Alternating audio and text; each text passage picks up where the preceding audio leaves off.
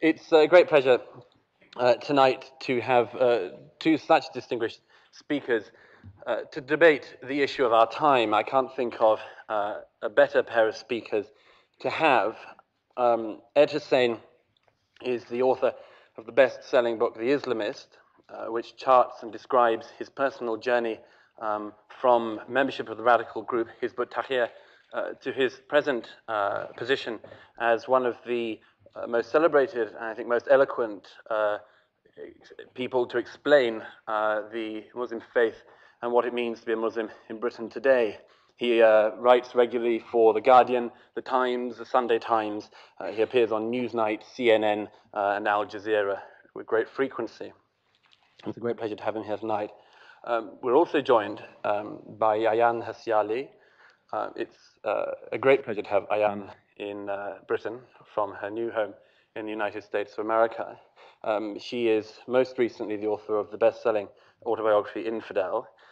She was until last year a member of the Dutch Parliament, and I think is without doubt one of the most famous speakers on this subject. She most recently came to international attention when the Dutch government withdrew her security protection, requiring her to, as is currently the case, raise money privately for her much needed protection. And a fund has recently been set up for that, and I hope we can pass on information if anyone's interested in contributing to it. Anyhow, without much further ado, we'd like to kick off tonight's debate on Islam and the future of the West. I'm going to invite Ed Husain to speak first, then Ayaan Hirsi. There'll then be questions. But first of all, Ed Husain.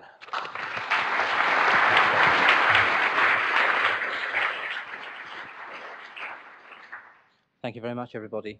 Can I begin by thanking the Center for Social Cohesion for organizing this debate, Douglas in particular, and Hannah for putting in so much time. And thank you all for coming tonight. I'll get straight to the point. I mean, I agree with Ayaan on several issues: the oppression of Muslim women, domestic violence, forced marriages, extremism in Muslim circles. But we also disagree, and we disagree on much. And I think my primary point of digression from Ayaan's discourse is the fact that Ayaan quite openly has said on at least one instance that the war on terror shouldn't be a war on terror, but should be a war on Islam. I speak as someone who once upon a time had a mindset that would endorse, applaud, find something positive in martyrdom operations, so-called martyrdom operations in Palestine. Osama bin Laden would have been a freedom fighter. For me to get away from that mindset, it was answers that I found within Islam and not from without that took me and others out. So when Ayaan and others talk about extremism and eradicating extremism and then say that the war on terror should in essence be a war on Islam, I see no difference in people like Zarqawi or Zawahiri, bin Laden's second in command, and bin Laden himself saying those very things, and others who are, in theory at least, fighting those people, also coming out with the same rhetoric. So it's a problem, I think, from within Islam to see, well, what exactly is going on here. And also, Ayaan and others have called for a reform of Islam, and I don't stand for a reform of Islam. I think Lord Cromer had it right when he said, "In Islam reformed is in Islam no more." For me, it's about renaissance. It's about what the Prophet Muhammad said, tajdeed of Islam, and that tajdeed, that renaissance, that sense of renewing Islam comes from within Islamic tradition itself. And I'll try to illustrate today one or two examples of how that's done from within Islam and not necessarily from coming without. Islam rescued me from extremism. There's a member of Hizb ut-Tahrir, the extremist organization here in Britain, a leadership member who left recently, Majid Nawaz, who spent time in prison, who sits here at the front today. It was Islam and Islamic pluralism that took him out of extremism and then took him out to a path of condemning extremism. Usama Hassan, Sheikh Usama Hassan, who's also in the audience today, someone who fought in the front line of the battle in Afghanistan, left extremism and came out and today quite openly speaks out against several Muslim practices, which I'll allude to later on. Asim Siddiqui, head of the City Circle, who's sitting in the audience today as well, who was raised on literature that sort of paints a Demonas worldview, Maududi based, Sayyid Qutb based, who also left and came out. All of us and hundreds of others out there who are who are now moving out against extremism came out because of answers we found within Islam and not without. Now, before I move on to what can we practically do to foster an Islam and its relationship with the West that's positive and harmonious, I want to sort of clarify 2 or 3 misconceptions most people in the West, particularly the Western intelligentsia, have about Islam. I'm not here to defend Muslims, I'm here to defend Islam. I find much to be condemned among contemporary Muslim practice. But the first thing to say is that Islam, a religion, is not Islamism, a political ideology. Islamism is a political ideology set up in the 1950s by people, and earlier in the 1940s, by people like Maududi, who was the first in Muslim history to say that Islam is a political ideology. And before Maududi's writing in the 1940s, a Pakistani journalist, nobody referred to Islam as a political ideology. You can ask where he got those references and influences from, but he was the first to do so. Sayyid Qutb, an Egyptian literary critic, took those teachings to their logical conclusion and advocating overthrowing every single Arab government, setting up a state that had an expansionist totalitarian foreign policy, and to cut a very long story short, anti-Western rhetoric, anti-fellow Muslim rhetoric. Most Muslims were not considered to be Muslim enough if you weren't a member of what they call the Islamic movement or fulfilling your obligation to establish what they call an Islamic state. All of these are modern conceptions, but broadly speaking, that's what Islamism, a political ideology, is all about. We in the West often confuse Islam, a 1400-year-old spiritual tradition, with Islamism, the political ideology. Islam is a religion like all other religions. In the language of the Quran, we believe that God talks about the word deen to describe Christianity and Judaism as well as Islam. But modern Islamists equate Islam with capitalism and socialism, so that again is indicative of a certain mindset. The second issue I want to try and highlight and sort of clarify misconceptions about is the Sharia. The Sharia has received bad press over the last few years, to put it mildly, but the first thing I think to concede is the Sharia is not a monolithic entity. It's not cast in stone. To say that it is to give credence to the argument of Islamists and Saudi Wahhabists who want to tell us that the Sharia is something from the past, already designed, devised only to be quote-unquote implemented. Sharia is in flux. It adopts, it adapts, it always has done. Take, for example, the arguments of a great classical Muslim scholar known as Imam Shatibi. He was the first, I think, perhaps second after Imam Ghazali, who codified objectives of the Sharia. Sharia is there to honor life, honor religion, reason, and property. It was later that Thomas Hobbes, John Locke, and others also echoed similar ideas. The point I'm trying to make is to say that the Sharia is fixed and we must implement something is to give credence to an idea that's modern, an idea that's there served by a certain political ideology.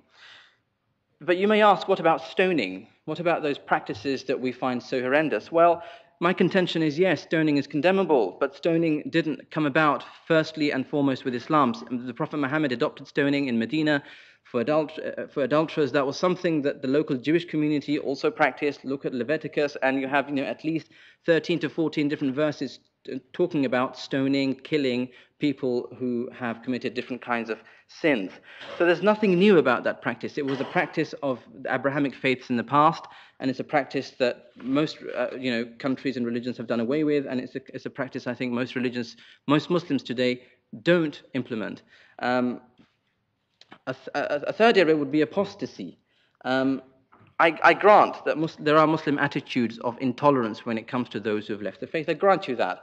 But to say, as it's said often in our newspapers and our broadcast media, that killing apostates is in the Quran, you can't prove that. You can't find a single verse in the Quran that says people who leave Islam, become apostates, or murtaddeen in the language of the Arabic, should therefore be killed. So it gives an attitude of Islam and the Sharia being intolerant that's just not borne out by the facts.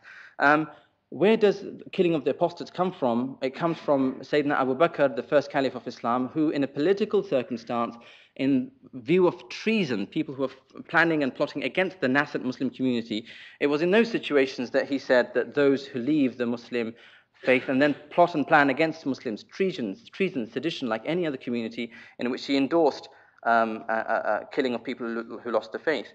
But it's interesting to note that Abu Hanifa, one of the great imams of the four imams of the Sunni Muslim schools of law, schools and not to school, again in the indication of plurality, he said that women who left the faith should not be killed because in his time, in 9th century Baghdad, the women were not able to raise people in rebellion against the state. So the point he was making is that it's about rebellion, it's about sedition, it's about treason, and it's not about those who disagree with the Muslim community must therefore be killed. Sufyan al-Thawri, who was a companion of the prophets, openly said that those who leave Islam should not be killed. The Ottoman Empire in its last 200 years did not implement these forms of capital punishment. So the point I'm trying to make is the picture is a little bit more complicated than we want to make out. And so it is with much else. Arguments within Islam to undermine Islamists and Saudi Wahhabists are much, much stronger, and they have much more of a resonance among Muslims all over the world than to come and say the problem is with Islam itself, the Quran itself, the Prophet Muhammad itself, because the fact of the matter is it isn't. There is no monolithic Islam that we can adhere to and say this is Islam in its purest and best form. It's a myth. It never existed. To say that that's the case is to give ground to those who want us to believe in such things. So the future of Islam and the security of the West, and what the West and we Westerners, Muslims, can do to bring about a more harmonious existence. And more importantly for me, to rescue Islam, my faith, our faith, from those who have hijacked it over the last 60 to 70 years. I want to highlight several themes, and I want to bring them out as macro themes and micro manifestations of how this might happen.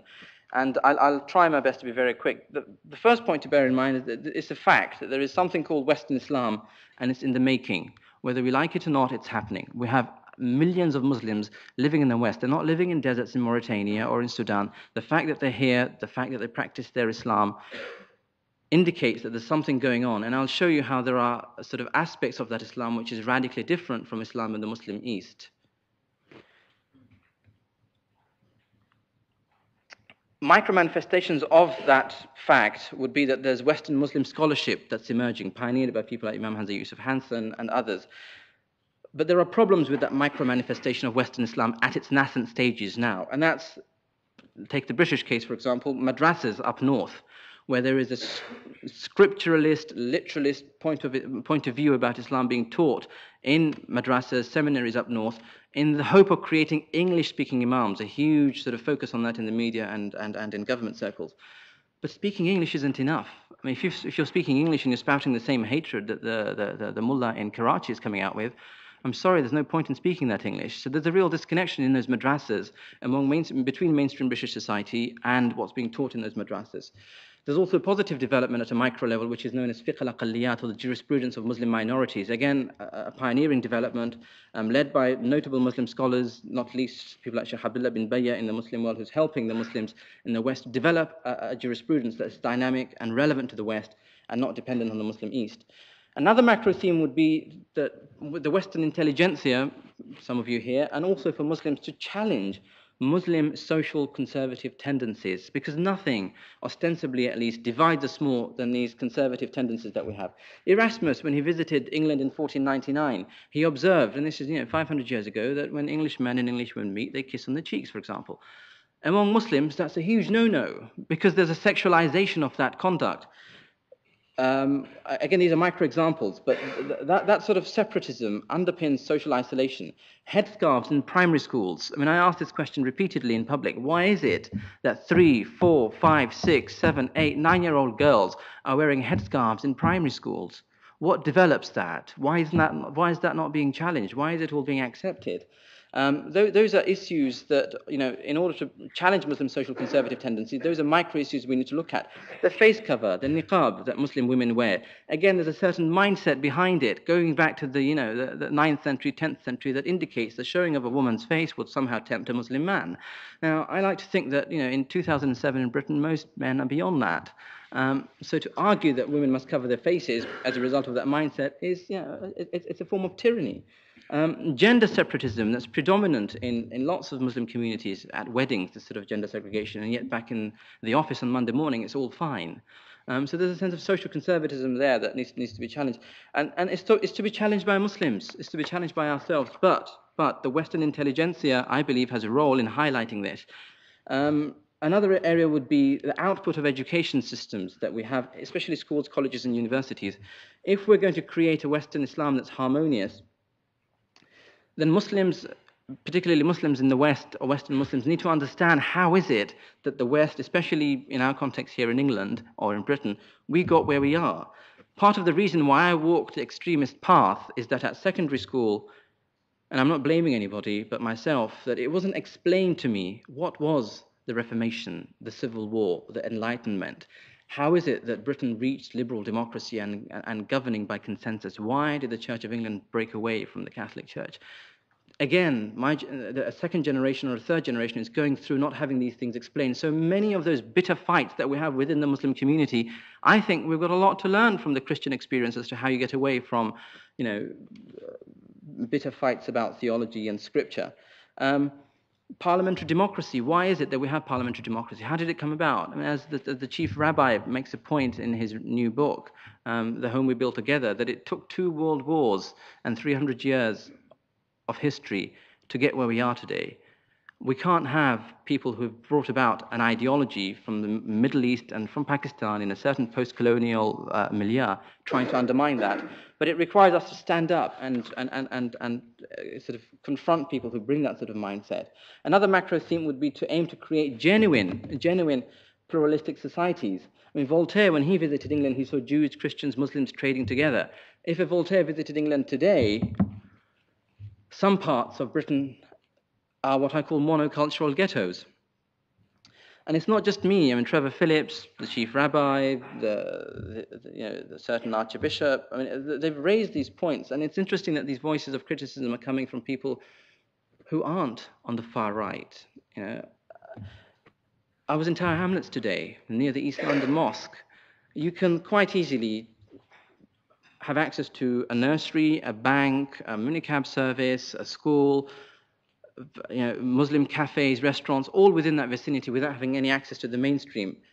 So that sort of separatist mindset creates problem in the long term. But its integration and pluralism is not just about Muslim communities, if I may say so. There's also responsibility on the mainstream society to accept things such as white flight. Why is it that people who come out of East London and move further east towards Redbridge say the white neighbours put up for sale signs within 2 or 3 months of the brown or black neighbour moving in? So it's a two-way process. But there are other things that on a micro level we can do, local sort of council housing policies. Why is it that a newcomer that comes into Britain and stops by at Tower Hamlets or Southwark then has every right to be rehoused within those areas? Why not disseminate that population and prevent the creation of these ghettos? And the creation of these ghettos, it's not just it looks bad, it's that it does a disservice to those very people that we think we're doing a favor to. So young women who can't speak English, don't have access to police, are suffering domestic violence, suffering marital rape, simply because they don't have access to the system which would then intervene and help them. So we don't do a service to the very people that we seek to help out. So having a genuinely pluralistic society helps both sides of what's now seen as a social divide. And I'm nearly finishing, but the last point I want to make on a macro level is the need, the urgent need to counter Islamist thought. We need to recognize that we're humans first and foremost, and this is more easily said than done. On a micro level, I mean, to amplify testimonies of former Islamists, and there's no greater testimony than someone like Majid Nawaz, for example, who spent 4 years in prison for his ideas. He came back, went to the leadership of Hizb ut-Tahrir, and then had the audacity to stand back and say, no, I'm human first and foremost. My allegiance lies to humanity and not to sectarianism. Those voices need to be amplified and put out there. Rehabilitation centers. I mean, we say that we're going to extend 56-day detentions, 90-day detentions, all the rest of it. But no one's really put in serious thought in bringing about rehabilitation centers which are scripturally rooted. There's no better way into the mindset of an extremist than to say, well, actually, you've got it wrong. Here are other scriptural proofs to illustrate to you that your point of view is scripturally unfounded. As a minimum, you insert doubt. As a maximum, you take him or her out of that mindset. To say that it's John Stuart Mill, it won't work, And finally, it must be said that Western Islam is in its formative stages. The kind of Islam we foster here in Britain today, all of us, Muslims and non-Muslims, it's a negotiated future, is the kind of Islam we will see 20, 30 years from today. Throughout the 1990s, Islamism in its various shades, and I'm not generalizing, that you have extremist Islamists and so-called democratic Islamists, but the end game is the same, to have an Islamic state. those were the guys who were given a platform. The British government gave several people, Omar Bakri, Abu Qatada, Abdullah Faisal, and others, a free ride in Britain. The discourse of the 1990s has created the mess, partly, in which we're in today. The kind of Islam we foster henceforth is the kind of Islam we will see in 20, 30 years down the road. And this is perhaps also an important point, that young Muslims, and this is based on my own experiences in the Middle East, that young Muslims in Jeddah, Damascus, Cairo, Rabat look to us in the Muslim West to see how is it that we, young Muslims, come to terms with being Western, being Muslim in the heart of the West. If we fix it here, if we fix it for this generation, we have every chance of shining a beacon of hope back into the Muslim East. Thank you very much.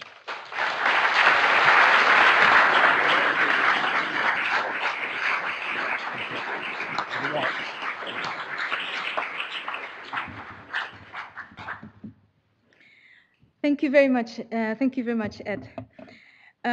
I would first like to say, yes, we do agree on many, many things, but to summarize what we agree on, we agree on condemning the behavior. We probably, such as stoning and the beating of girls, domestic violence, terrorism, and so on. I want to go one step further and say, and that's probably where we disagree on, to say that behavior is justified in the name of a principle. And it is high time that we start discussing that principle. I also want to make a small correction to what I said, or as you quoted me. I did not say it should be a war. The war on terrorism should be a war on Islam. What I say and go on to say is it is a war on Islam. It's out there. I mean, you can call it terrorism, but terrorism is a tactic.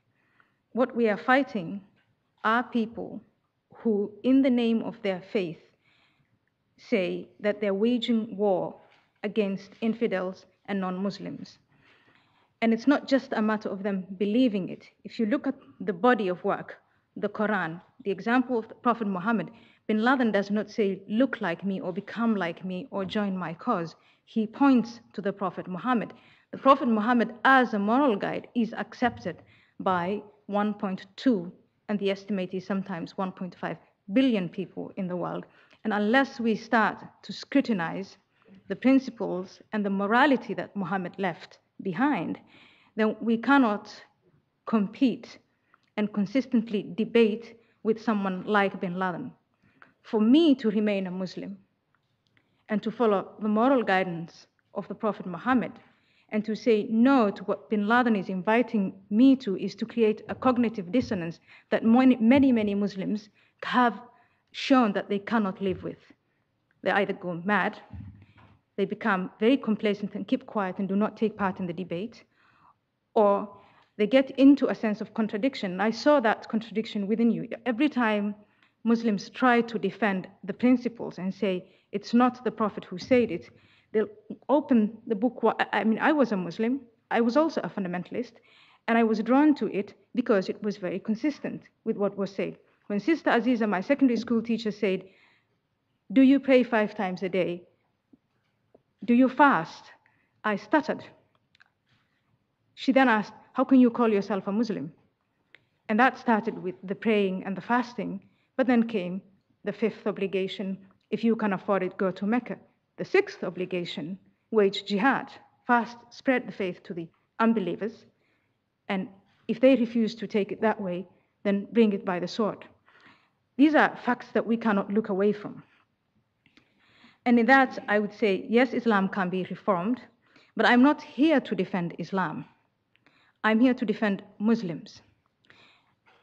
I'm not saying, I think it's wrong to assume that Muslims are incapable, just like Christians and like Jews and even like communists and people who believed in National Socialism, that they're incapable of reviewing and revising their own faith and the principles that they adhere to.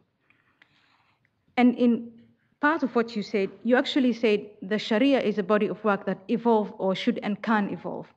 That evolution for me means reformation, a revision of the works, not to say honor killings, or sorry, stonings, it's not an argument to leave it at, but the Christians used to practice it, the Jews used to practice it, and therefore what? Therefore, I would say the only group left behind today who have developed systems, look at Iran, look at Saudi Arabia, look at Pakistan, in those areas where Sharia is actually introduced, stoning goes on, the amputating of hands goes on, the killing of apostates goes on, and it's done in the name of Sharia. And Sharia in that sense has not evolved. And if you listen to the polls of some of the researches that have been carried out here, some of the young people who want Sharia introduced is they want to see Sharia introduced in that light to a liberal democratic society, let alone reform their own. So I see no difference between Islam and Islamism. Islam defined as submission to the will of Allah. And then where do you find that will of Allah? You find it in the Quran. It's called the Revelation. And with Muhammad as a moral guide to that in the Hadith, that Islam, if it is practiced as it's written in the book, then that's Islam. You can call it Islamism, as you can call it Wahhabism, you can call it Salafism, you can call it extremism, but then it would be Islam in its most pure form. But I do make a distinction between Islam and Muslims. Muslims as individuals are very diverse, and they make choices in how much of Islam they want to follow and how much of Islam they do not want to follow and how they treat it. And the people we've come to call moderates are those Muslims who are not willing to follow every commandment in the Quran and take it literally, and who do not, by practice, follow what the Prophet Muhammad says or what he did, but principally condone it. Because I have not seen, I've not heard you actually say that the Prophet Muhammad was wrong, for instance, in marrying a 9-year-old child. But there are thousands of men who marry underage girls and defend that when you say, but you can't do this, who will say, I can, it's morally right. The Prophet Muhammad did it, therefore I can do it. There are many fathers who give away their daughters as minors, underages, and there are many men who take them. And that's one example. And if you condemn that, if you condemn the behavior, but you don't touch the principle, you don't discuss the principle, then things will not change. And I believe that Muslims are capable of scrutinizing that morality like all other faiths have done, and that they can change. The issue tonight that I was asked to look at was, is there a conflict of values between Islam and the West? And if so, what is that? Does this conflict matter? And can it be resolved? Perhaps through compromise, perhaps through a condition of agreeing to disagree, or should it be fought out? And should we then hope for, in my case, I would say, for the West to win? And how do you define victory? There is a conflict. There's a conflict of values between Islam as a body of values and the West as we've come to accept it. That has to do with the fact that Islam demands of the individual to be a slave, to submit his entire will to the divine.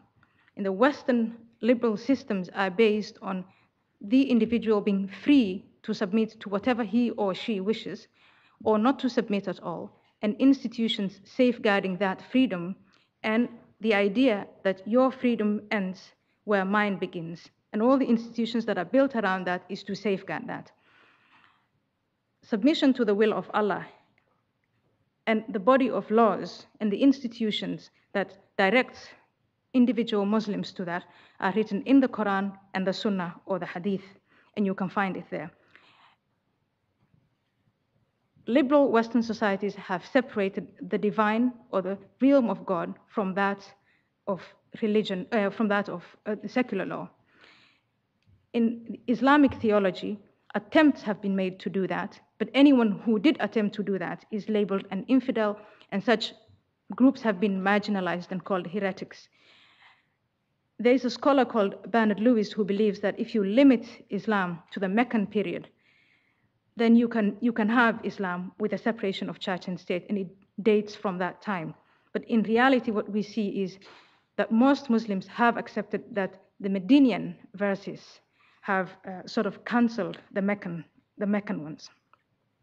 In a liberal society, men and women are viewed equal. Homosexuals and heterosexuals are viewed equal. We are all equal before the law. What we do in our own private homes and as private citizens, that's our own business. But we are viewed equal before the law. In Islam, it's not the case. We all submit to God. Women submit to their husbands, children to their parents, and so on. And all that is carried out not only by the state, but there is the obligation or the doctrine that says every Muslim ought to teach good or be an example in goodness, to command good, and to forbid what is bad. So that as a Muslim who no longer wishes to be a Muslim, I do not only face a state, a Sharia state, that might want to kill me, but random Muslim individuals who believe that by killing me, they are committing an act of good and that they will be rewarded in the hereafter. And that's one example. And I would like you, please, in the discussion to comment on that.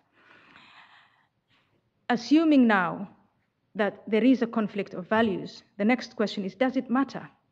There is a conflict of values between the West, Western secular liberal laws and liberal life, and say Orthodox Christianity or Christians who take the Bible literally.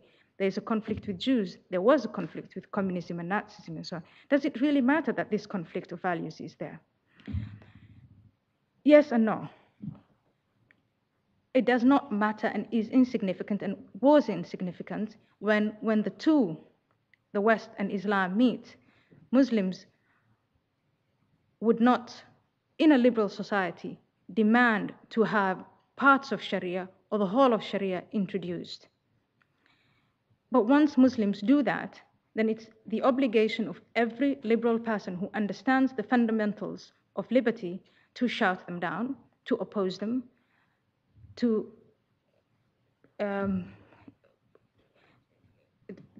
expose the propaganda that in the name of Islam is being spread.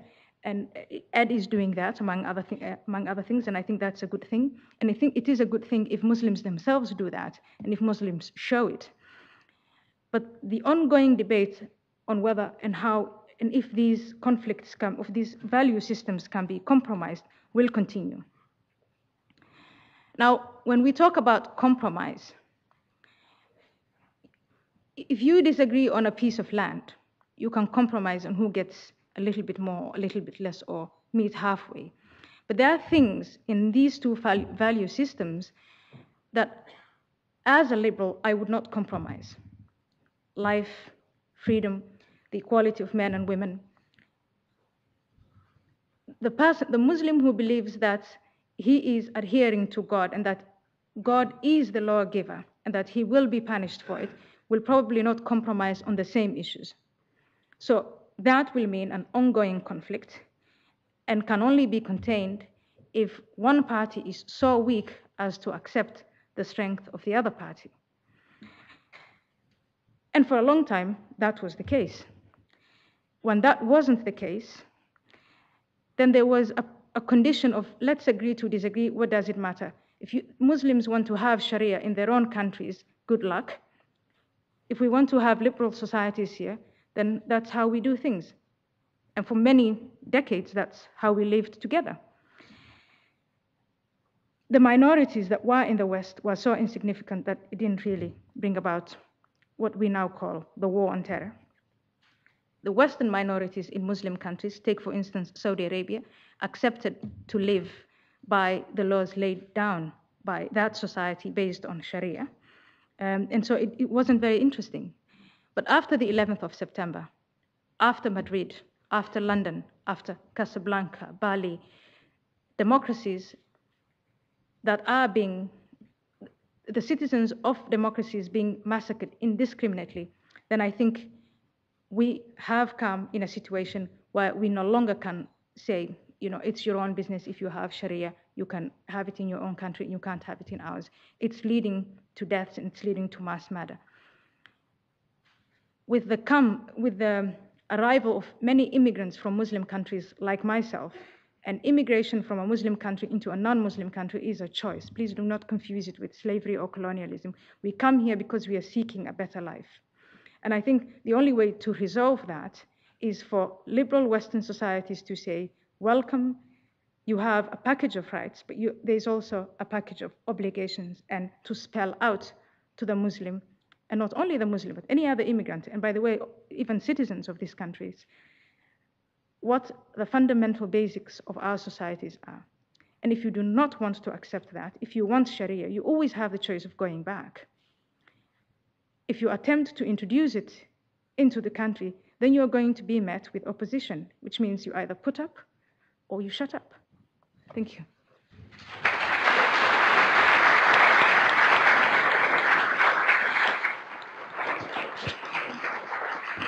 Okay.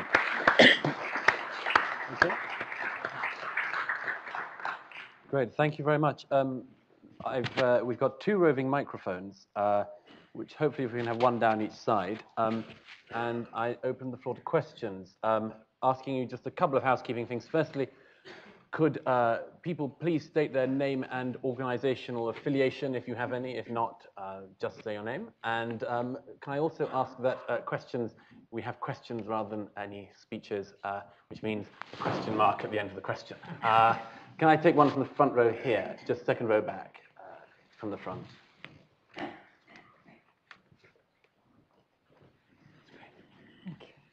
Hi there, my name's David, and I'm representing mostly myself, but I do write on a blog called Harry's Place.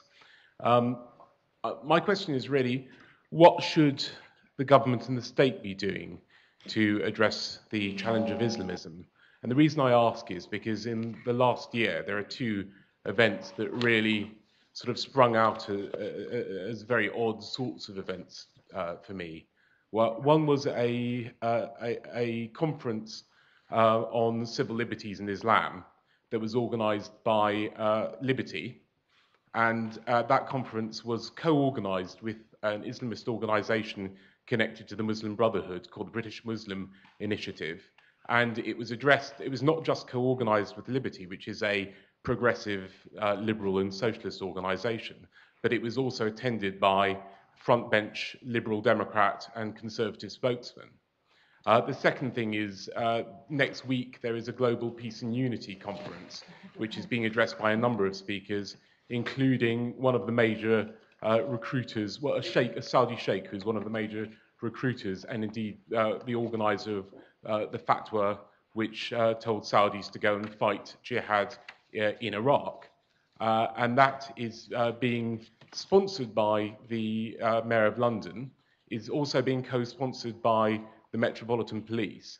Vincent Cable is addressing that conference, so is Simon Hughes, and so is Jack Straw.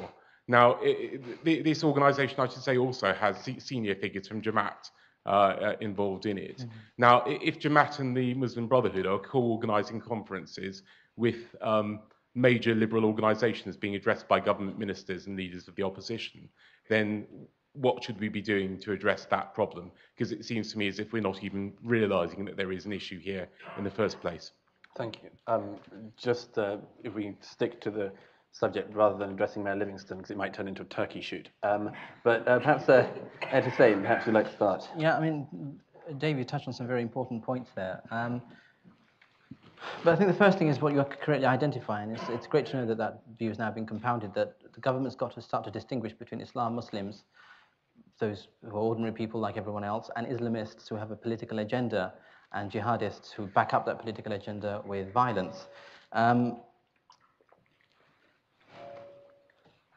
It's difficult to say that what the government should do, because the government wants to listen to everybody and seem to be popular. And there are government people in the audience, and I say this with all respect to them, that you can't, on the one hand, condemn Saudi Wahhabism and say we're not going to be open to Saudi influences, and then give the Saudi king red carpet treatment for 5 days at Buckingham Palace, which happened 3 weeks ago. And I've raised this in private with the FCO people, that someone like Salman al-Auda, and there are people in the audience who might want to defend him, please go ahead and do so. I mean, and you're correct to identify his fatwa, and his own son acted on that fatwa, went out to the Iraqi border to fight, and then got the Saudi police force to bring him back home again. But it's quite okay for the thousands of others who went out there. And I met people while I was working with the British Council in Jeddah young men who went out and who know people who've gone out to fight in Baghdad. So there's no point in talking about to fight against terror when, on the other hand, you invite the very people who endorse that fight against Western governments in the name of faith. So you're correct to identify GPU, but will anything happen? I doubt it very much. But there's a sense of short-termism in government thinking that this guy, Salman al-Auda, once upon a time was very close to Osama bin Laden. Now that he's turned against Osama bin Laden, we can use Salman al-Auda to appeal to jihadists. But the problem is what you do with that is the very mistake the British government made two centuries ago, which was backing the Saudi Wahhabis in their nudge against the Ottoman Empire to bring down the Turks. But now what we've created is a Wahhabi beast that's now backed by Islamism, and we have Al-Qaeda. So by backing Saudis today, whether it's Salman al-Auda or whether it's a Saudi monarch, hoping that somehow this will neutralize jihadis, in the long term, you create the problem of literalism, confrontation, scripturalism, and opposition and antipathy to the West. So in the long term, it's a blunder. But in more practical terms, I go back to what I said earlier. There's no better tool to get through to extremist mindsets than to say, you do X, Y, and Z in the name of literalist reading of Scripture. We take you back to Scripture as it was understood by 1,400 years of scholarship, and you inject doubt as a minimum in their minds. Because if they've got doubt in their minds, they will not become suicide bombers, because suicide bombers act on something called yaqeen, that they're definitely heading towards heaven. You put doubt in their mind, but by the way, you're not heading towards heaven. If this thing goes off and you kill people, scripturally rooted arguments here suggest that you, if anything, you're a murderer and not a martyr and therefore going towards hell. You have every right, every chance of bringing these people back, or at least injecting doubt and therefore preventing violence, and in the long term, fostering other arguments. So rehab centers for me, and I've said this again and again, are key in getting people to think, but within the Islamic tradition. And sorry to quote a scholar who's often seen to be acrimonious, Daniel Pipes. It was he who said, if extremist Islam is the problem, then moderate Islam is the antidote. Yeah. I'll come back to the second part of what you just said about hell and heaven. But on the question of what should government be doing, I think what should precede that is what should civil society be doing. Government is bad if they appease and if they accommodate Muslims. And what we should do is vote them out of office. In a democratic society, that's a very painful and a very slow process. But the only thing a well-informed, awake, alert civil society can do is kick out a bad government and let in or vote the next time a better government. And it is amazing to see how not only government, but those whose job it is to inform the public, and the public themselves who should be informing themselves, are just as complacent as the politicians and just hope that the whole thing will go away. I was in your House of Lords today, and there was one of the politicians who said, maybe we should not refer to it as Islamism or Islamic terror, or not connect it at all to Islam. That's a very, very bad approach. That is, let's just pretend that it will all go away. Let's not talk about it because it's going to go away. It's not going away. Vote them out of office if they're bad. On the hell and heaven thing, I think, why on earth should it be only within Islam? I think it's justified to ask any Muslim here, is there a hell? Is there a heaven? And it's such questions that create the greatest amount of doubt. You go on about the scripture, the fundamentalists, well versed in scripture, will always win because their message is very consistent. If you leave Islam, you will go to hell. Absolutely. If you don't follow it in exactly the way the Prophet has prescribed, which is on all the hadiths where there's no controversy on, you'll go to hell. Why not start the whole thing? What's going to happen? Maybe you'll die and you'll rot. That creates the greatest amount of doubt. That's your belief, it's not mine. Well, I know that, but so why do you want to trap Muslims? Why do you want to trap millions of people in a mindset that has them fixed on the only your perspective of things, which is when you die, you will stand up and trot around from hell to heaven? Well, no, it's not as simple as that. I wish it were. I think people who have faith, I mean, this is interesting because then it brings out the whole argument that your argument isn't against Islam itself, but against religions of all shades, because most Abrahamic faiths have a sense of belief in the afterlife, and that's what it's called, a belief, a faith.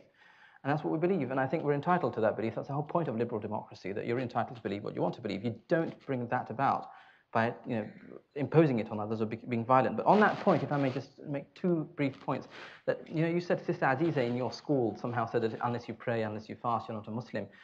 That's a very literalist Wahhabist approach, because if you want to go, this hadith comes to mind where the Prophet said in Arabic, "Inna shara'i al-Islam qad kathrat alayya." A Bedouin came to the Prophet and said that the ways, not sharia, shara'i' ways of Islam are difficult on me. So tell me something that I can do that makes it easy for me. And he said, "Ma yazalu lisanika rutban bi dhikrillah," that as long as your tongue is moist with the remembrance of Allah, that's enough. So he's not asking you to pray and fast and give zakat. That's just one approach. After the Prophet's passing away, there were at least 200 years of conflict as to what it means to be a Muslim. Must we practice? Must we merely believe? Must we merely love? So there's a whole tradition of dispute on this issue of what it means to be a Muslim, as it was with Christianity.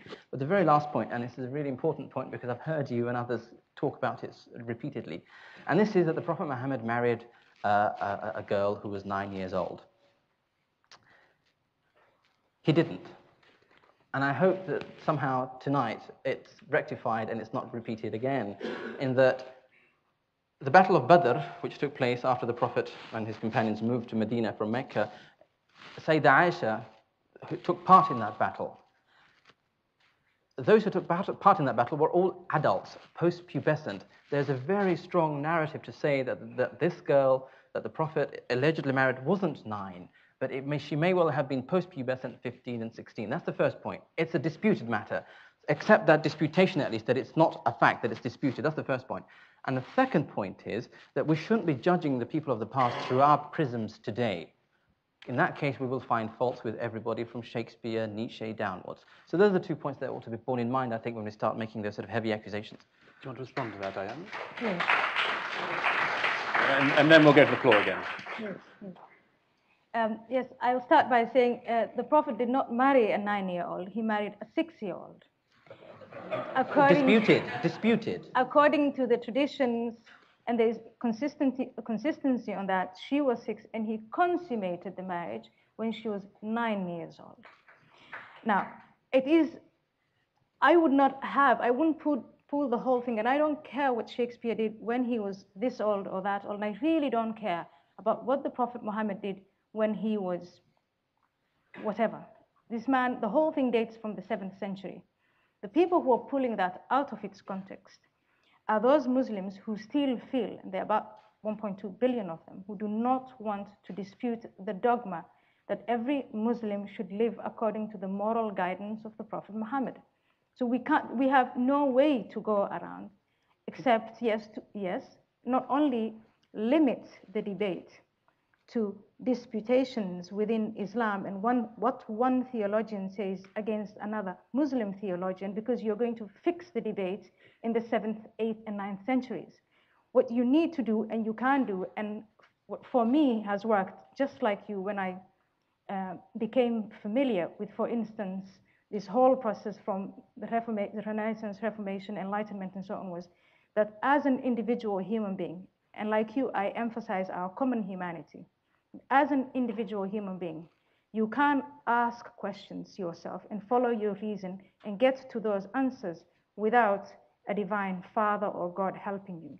Kant left with me the message: grow up, become mature. Why do we as humans need to be led by the hand? And if Christians have accomplished that process of reason and enlightenment, and Jews have done that, why can't Muslims do it? Why do we have to limit the debate only to within this box which says there is a hereafter? I think it's also, I think I see a young Muslim man nodding here. As individuals born into Islam, we are capable of dealing with the unbearable reality that after we die, we might not rise again, and that life is only limited to this earth. For what it's worth, it's good and it's bad. And I think what you're doing is very brave, but I also think that it is possible you can widen that debate. Can we go to the audience? Let's go back to the audience. Can I get someone in the middle of the room, and then I'll go to the back and then come to the front again. And the gentleman in the middle with his hand up, you could state your name and affiliation, if any. John Marks from the Educational Research Trust.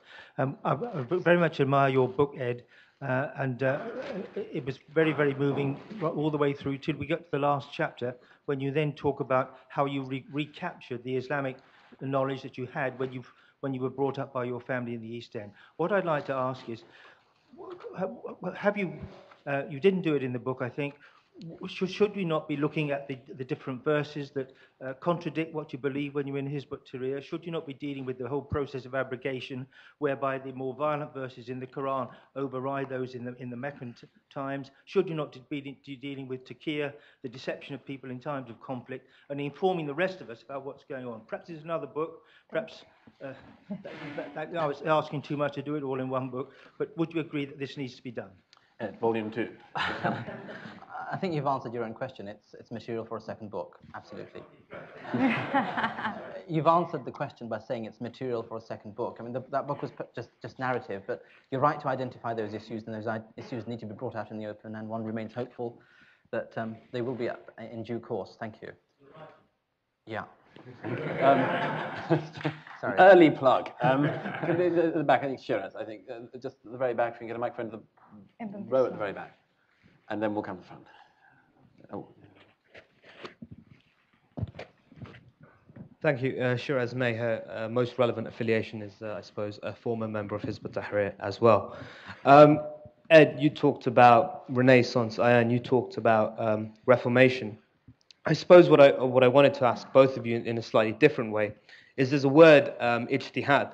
And I think, Ed, if you would start really by, when you start answering, explaining, although it's a very learned audience, what that really is, and what role you feel that has to play today in the context of, you talked about the principles of the Sharia, the Muqasid Sharia, and so on, and how the role of ijtihad and that understanding might benefit Muslims and Islam today, and why you think that I suppose, the stagnation of that thought and tradition has occurred. And to Ayaan, I suppose, why do you feel, or do you feel that isn't a relevant tool, along with many others, so as not to suggest it being the only one, that isn't something relevant to use today as well? Thank you. Thank you. Thank you. I do agree with you that ijtihad, or the process of reasoning and asking questions, that's exactly what I am proposing. And I think it's a wonderful tool, and I have seen Irshad Manji use it. I've decided not to be a Muslim, and I've decided not to convert to another religion, to another faith. It's a personal decision. But what I'm not telling Muslims you should all become atheists. I'm just saying, if you want us to think about the morality and the basic values and where we conflict, these are the questions that I have. Can you follow the example of Muhammad in the 21st context in England? And if you do that, many of the things he did, according to the national law here, to the European law, to the American law, they're called crimes. So what do you do from that? Where do you go from that? And it's people like Irshad Manji who want to remain in the faith and need the spiritual side of it, say that you can definitely reopen the gates of reason and ijtihad. Can you be a Muslim and have a separation of church and state?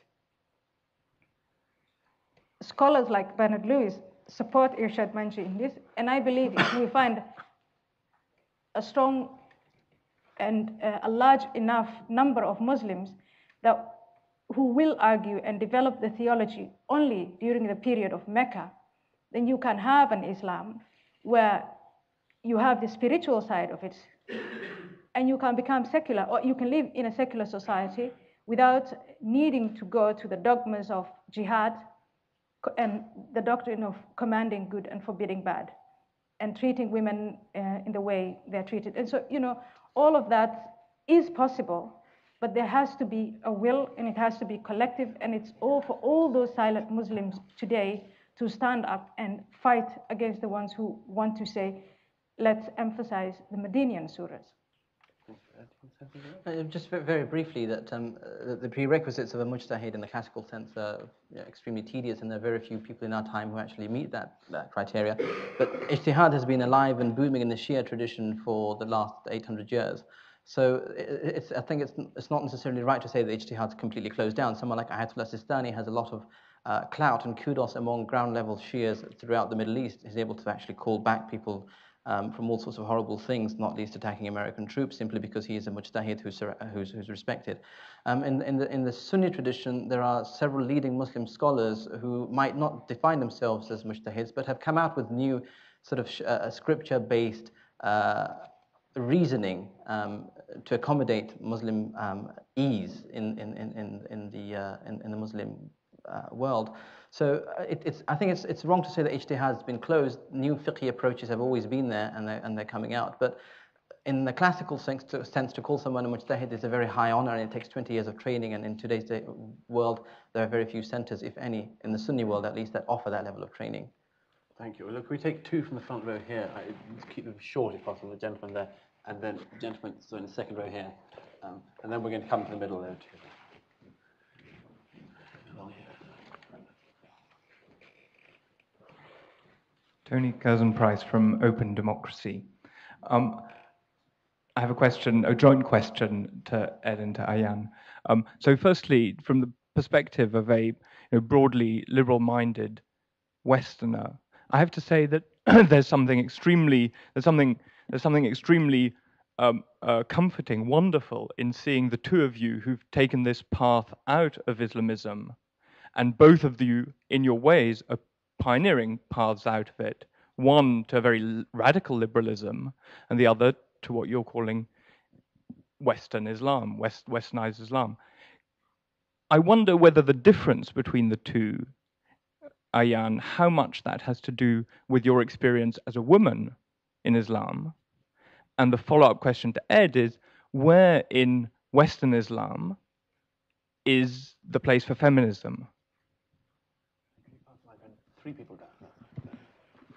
Amal Raj, and I write for The Independent. I'm not Muslim, but I do nod lots when Ayaan speaks. A question to Ed, really. We need to hear more from you, Ed, on this fundamental question of law. It seems to me what coheres Western societies, and the two pillars on which they were built, was first Roman secular law and Christianity. And there's a separation, as Ayaan constantly says, between the two. And the source of authority for law in the West is sovereignty, political sovereignty. The source of authority, as I understand it in Islam, is divinity, which, being otherworldly, is not very democratic. So I just want to hear slightly more from you on that distinction. And also, just quickly, lots of people talk about people like Abu Hamza as the most dangerous man in Britain, or they talk about how people like you are influenced by these dangerous guys. It seems to me the substance of what they say really is things like Britain is a nation of binge-drinking paedophiles. And I don't think you find that in the Quran, but I do think you find it on the front pages of lots of our newspapers. So I just want to know to what extent you, as a sort of ex-Islamist, as it were, think that Islamism is, if you like, leeching on a Western sense of insecurity and self-loathing.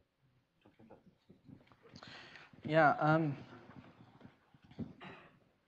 Islamism, we'll take it in reverse order. Islamism does feed off what they call moral bankruptcy in the West. But if it wasn't that, it would be other things. That's the point to bear in mind, that that's just an excuse. If you're concerned about morality in the West based on religious grounds, then look to morality in the East. And you find that those same problems vis-a-vis moral bankruptcy, hypocrisy still exist. The difference is it's all underground. The difference is it's only for the wealthy. I mean, go try living in Saudi Arabia. Everything that goes on here, whatever is considered to be sinful, also happens there. The difference is it's only the princes and the wealthy ones get to enjoy it. And here you have Sally and Sharon from Essex also able to enjoy it. So, Yeah. there's no point pretending that somehow the East is morally superior to the West, because it simply isn't, and the facts speak for themselves. Just go and visit the club scene in Cairo and what have you. So it's just an excuse. And if it wasn't morality, it'd be foreign policy. If it wasn't foreign policy, it'd be the education system. If it wasn't education, it was something else. This is a grievance victimhood mentality that feeds off whatever it finds.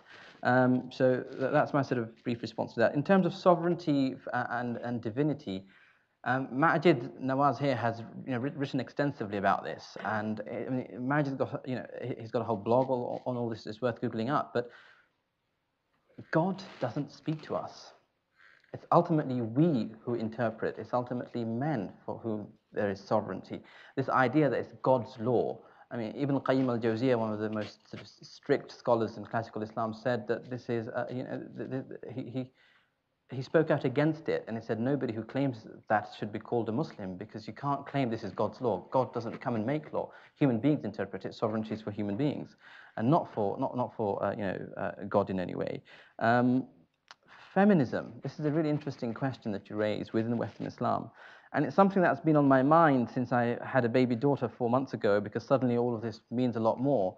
Do I want her to grow up in a world in which, when she's 20, 21, somehow someone will tell her that her testimony in court is only worth half that of man's, or that if, when she inherits whatever wealth I have, she will only inherit 1/3 of that of a son that I might have?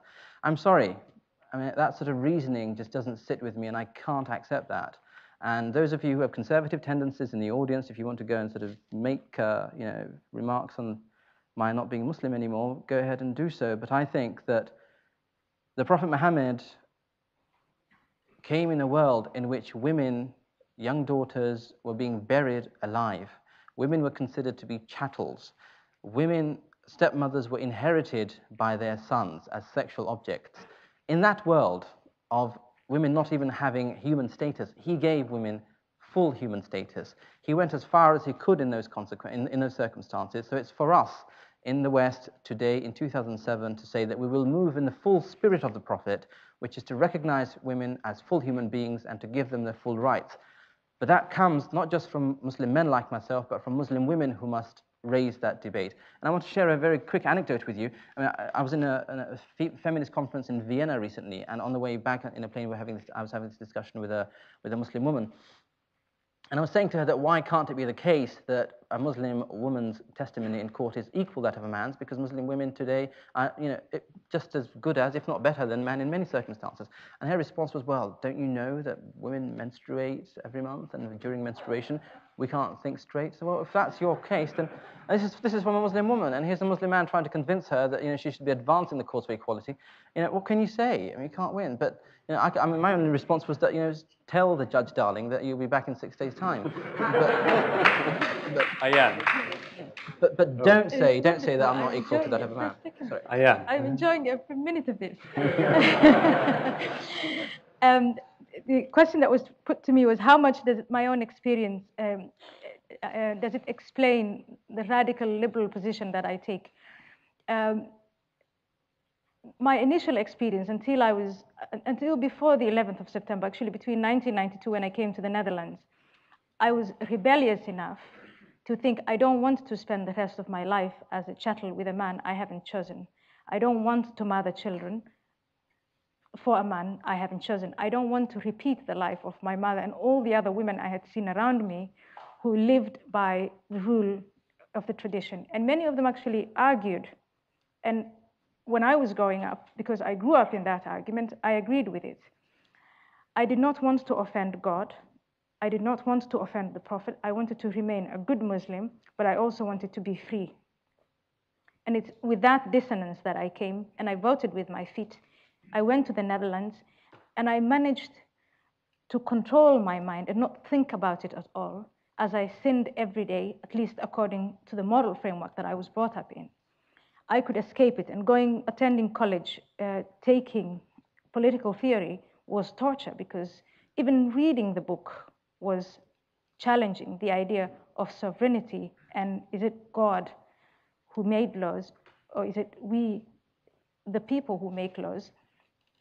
And being a witness every day to the fact that man-made laws was so much better, at least for me as a woman, and so much more comfortable.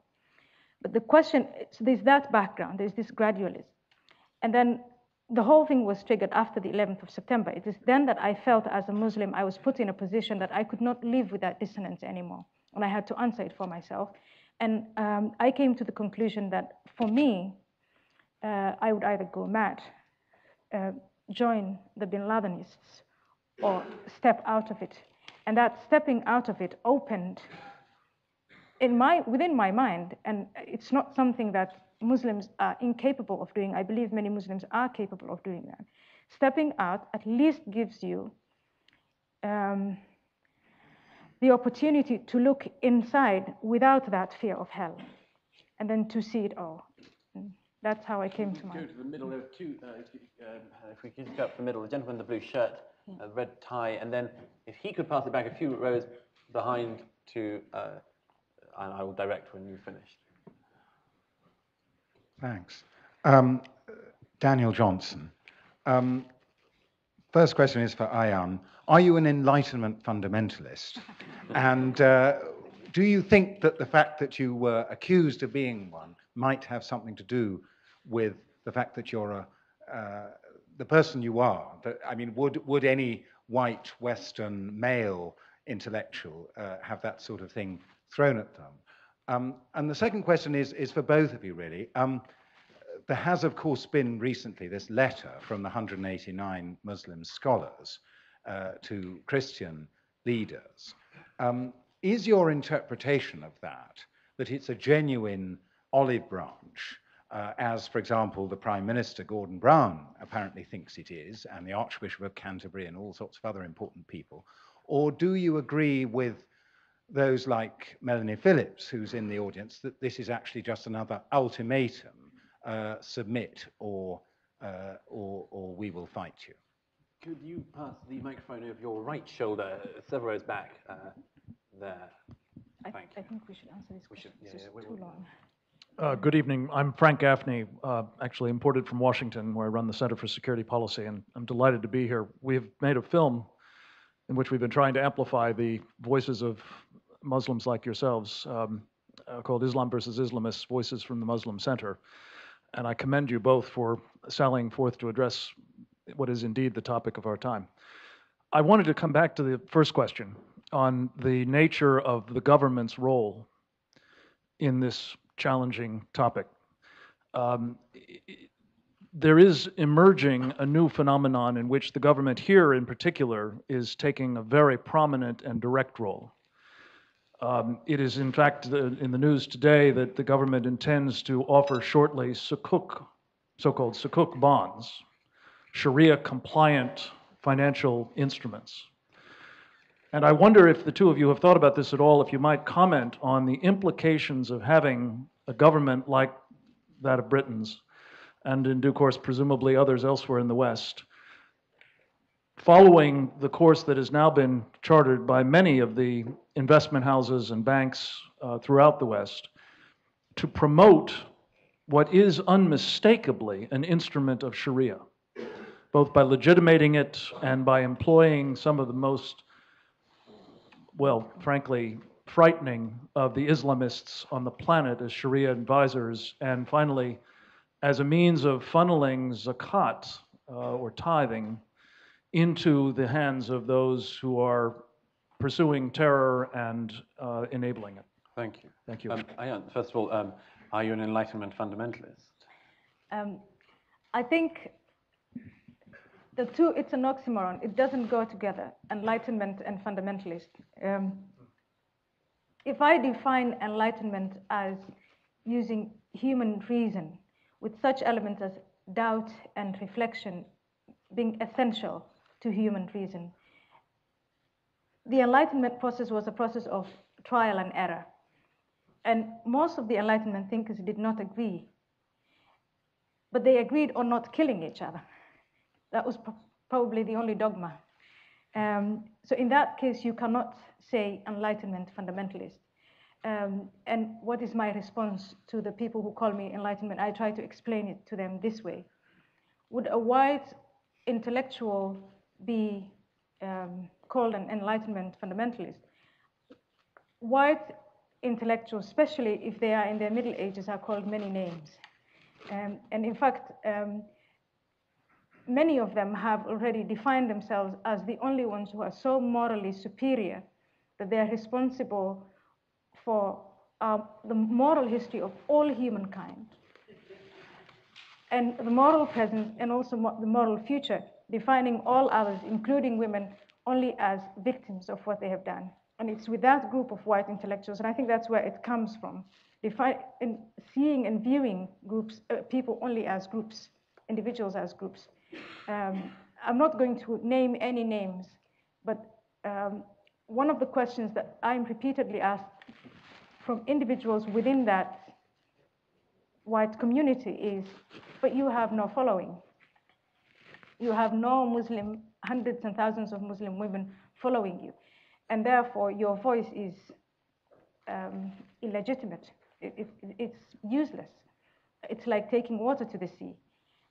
And my response to them is, within the history of the Enlightenment, there was never such a following. In fact, the Enlightenment was a reaction to that, to the masses going after an individual saying he got a revelation or the Bible, or the whole idea was, as an individual, to think for yourself, free yourself from dogmas, and therefore carry moral responsibility, your own moral responsibility. And the lessons of history for moral progress, what we will learn from what humans, the past mistakes of humans, not carry them on and think, because of the colonization, slavery, and so on, we are going to allow ourselves now to be colonized and enslaved. That would be ridiculous for any Enlightenment thinker.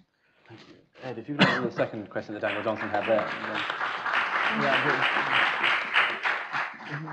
Frank Daphne's point about government playing a prominent role in countering extremism or supporting certain Sharia-based products, I think it should be said that the government's done many things that are right on this issue, and sponsoring the Radical Middle Way project, and there are several other things.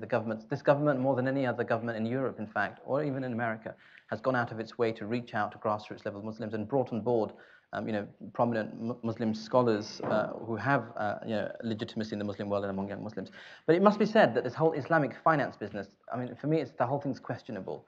And if you doubt what I'm saying, read Charles Tripp's book called The Moral Economy of Islam.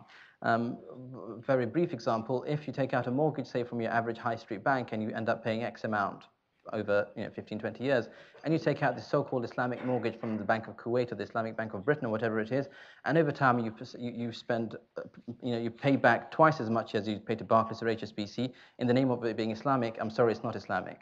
Because Islam, in its essence, is about justice and fairness. The whole point of maslahah is overridden there. So it's the whole pink pound debate. This is a Muslim pound thing. That it's good to cash in on the whole Islamic fervor at the moment. So whether it's Islamic or not is questionable. But on the signatories point, I think Daniel raised. I mean, I'm humbly admitting that I know several of the Muslim scholars who are signatories to this, and they're not people who would be sort of making a show of this, that their gesture is legitimate. And I beg to differ with Melanie on this one. Would you like to say anything? Well, I just wanted to say I'd like to agree with Melanie on that one. That's where we disagree. Well, first of all, those people bearing the letter, they brought it to governments of which they know are secular, that separate religion from faith. And if they take it to the bishop of, was it Canterbury, that would be fine. And you can have, I mean, there is the so-called interfaith dialogue where Christians and Jews are sitting together and Muslims, and they're trying to work out their own differences. I don't know if that's effective. But they delivered it to the Pope and Archbishop of Canterbury and so on. But the Pope has no political power. And the letter, the veiled threat in the letter is, if we don't get what we want, we might have a war. Now, in the Western world, wars today in the 21st century are not started by churches. They're started by governments. And if you come with a letter like that, and you end up coming to the conclusion that you haven't got what you wanted, then I think I would be very suspicious of those people who signed the letter. And Ed may be right. Maybe many of them just mean well. Maybe it's an ineffective threat, but it's a threat nevertheless if you read that letter. I just want to make one comment, please, on the question that Frank Gaffney put to us. In democratic societies, if you have bad governments, it's we the people who vote them out. And I think the more civil society, people like here, inform themselves, and the more we inform each other, the more we can elect better politicians. Between now and then, I think there is nothing else but to suffer the policies made by bad politicians, because we can't take to the streets and disrupt the peace and do all of that. It's a long process, it's a painful process for many of us, and we will suffer, but in a democratic society, we have, as civil societies, as civilians, the option to vote them out, and it's our responsibility to inform each other on that. Thank you. Can I take a clutch of questions from the front, but only in the understanding if people could keep it very short, because I want to get as many in as possible. We're running out of time. So could I take the gentleman in the second row there first, and then the lady in the front row, and then we'll go here. My name is Rashad Ali. I spent some time in Saudi Arabia. I used to lecture there in one of the institutes, one of the universities. I was also involved in some of the Islamist movements. I'm not going to give them the joy of mentioning their name. Just to come back to the actual, I think the question you mentioned that you were given, which is there a compatibility or a lack of compatibility between liberal society and between Islam? If I could just maybe very briefly ask, is that the view of both speakers on that? Is it inherently that there's an inherent contradiction between liberal values and liberal society and Islam as a faith? Great. And just in front, please keep it very, very short. My name is Carol Gould. I'm a writer. I've lived here for 32 years. We have a holiday coming up this Thursday in America called Thanksgiving, and every family in America is going to be celebrating it, whether they're Muslim, Hindu, Jewish, Christian. I am interested in the fact that Muslims in America have assimilated seamlessly. And interestingly enough, 9/11 was perpetrated by people who did not live there. Now, coming back to this country, you mentioned, Ed, growing up here and not really taking much notice of the Reformation, the Renaissance, etc. I met some young Muslim men at the Global Conference 2 years ago at Canary Wharf. Can we go to the question? And I was showing them a building that had survived the Blitz. And they said, who bombed it? I said, the Luftwaffe. And they said, who was that? It's not their fault. Can you explain to me, what can the Muslim community of Britain do in liaising with the educational system in this country to somehow make British history more attractive? And perhaps do we need fewer faith schools? And Majid here in the front row. Then we'll come to the back. Don't worry. Thank you, boss. Can you hear me? Yes. Majid Nawaz, I believe I've been introduced, so I won't go into that. I have a question for Ayaan. I thank you both, first of all. And Ayaan, I think with respect, I believe you're in danger of defining yourself against the very people you hate. I think that you're a product of extremism. And with respect, the reason why I believe that is I want to draw an analogy between you and Sayyid Qutb. Sayyid Qutb, the founding father of modern-day jihadism, who wrote and authored Milestones in the prison within which I served, went to America and saw what he believed were the everyday practices of American culture. In actuality, what he did is he came back and portrayed the worst elements that he perceived of American culture and generalized them, and then defined himself as against those elements of American culture. Now, what you've done, I believe, is you've had a certain specific upbringing, you've seen certain things within Muslim practice and have defined yourself against that and have said this is Islam. So you mentioned state, Islamic state, sovereignty for God, legislation. I don't know if you're aware, but there is not one reference in the Quran to the word sovereignty. The word didn't exist in the Arabic language. It's a modern word, siyada. Yes, oh well, sorry, my apologies. State, again, doesn't exist in the Quran or in the Hadith, and nor does legislation. So my question is actually, aren't you in danger of assuming the paradigms of terrorists? Again, terrorism never existed until modern times. Aren't you in danger of assuming the paradigms of terrorists and then defining Islam by those very paradigms? Thank you. Who'd like to go first? Okay. Yeah. Would you like to respond to that last point first, perhaps? I think that by reducing the issue of Islam and the West to my upbringing, let's assume I'm doing that. Let's assume I'm defining myself against Islam because of my upbringing. That does not explain the upbringing of the 19 hijackers on the 11th of September, or the Glasgow car hijackers, or the 5th July 7, 2005 here, the bombings in London, and all the attempts across the world committed by Muslims in the name of Islam. Them quoting Bin Laden, quoting full scale the Quran, and all you have to do is download, as I did, his speeches, take those quotes and compare them to the Quran. I've seen that. And before that, before the 11th of September, as I just explained, I could live with my own dissonance. I wasn't living and practicing as a Muslim, but I called myself a Muslim. And that dissonance within my mind wasn't really challenged.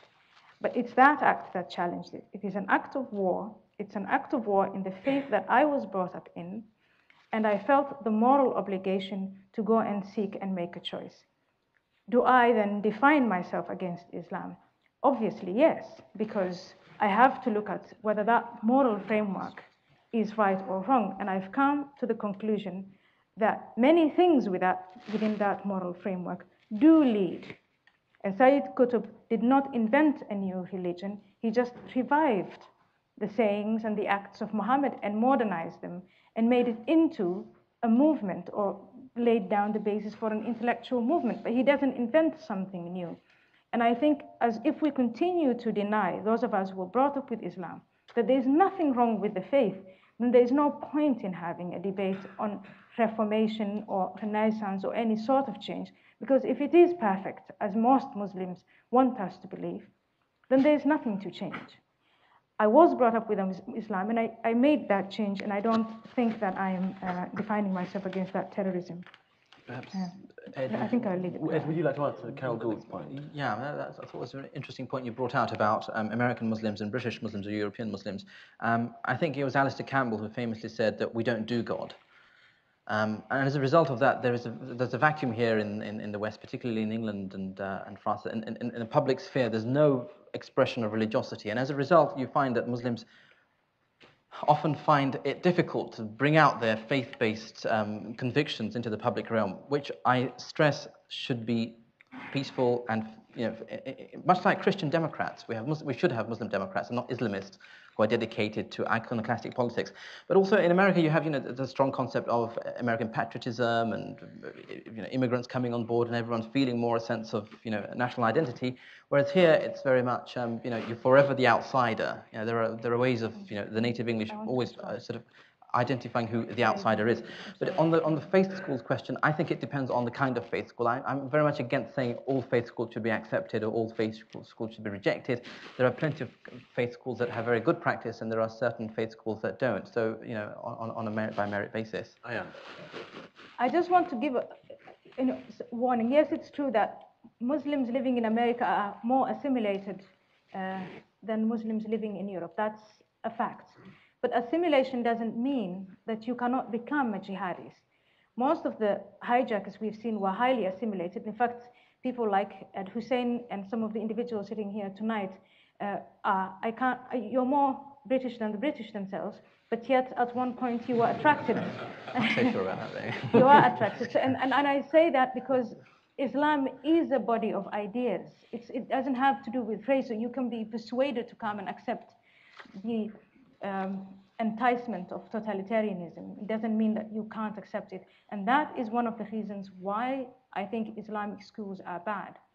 Because if you have children indoctrinated into this doctrine with taxpayers' money and they behave accordingly, and then you put them in jail, that is not only perverse, but it's also wrong against the very children who are supposed to be and we are supposed to be investing in to become, as I believe, enlightened liberals. We're going to have to wrap up very soon, but if I can take a last round of questions.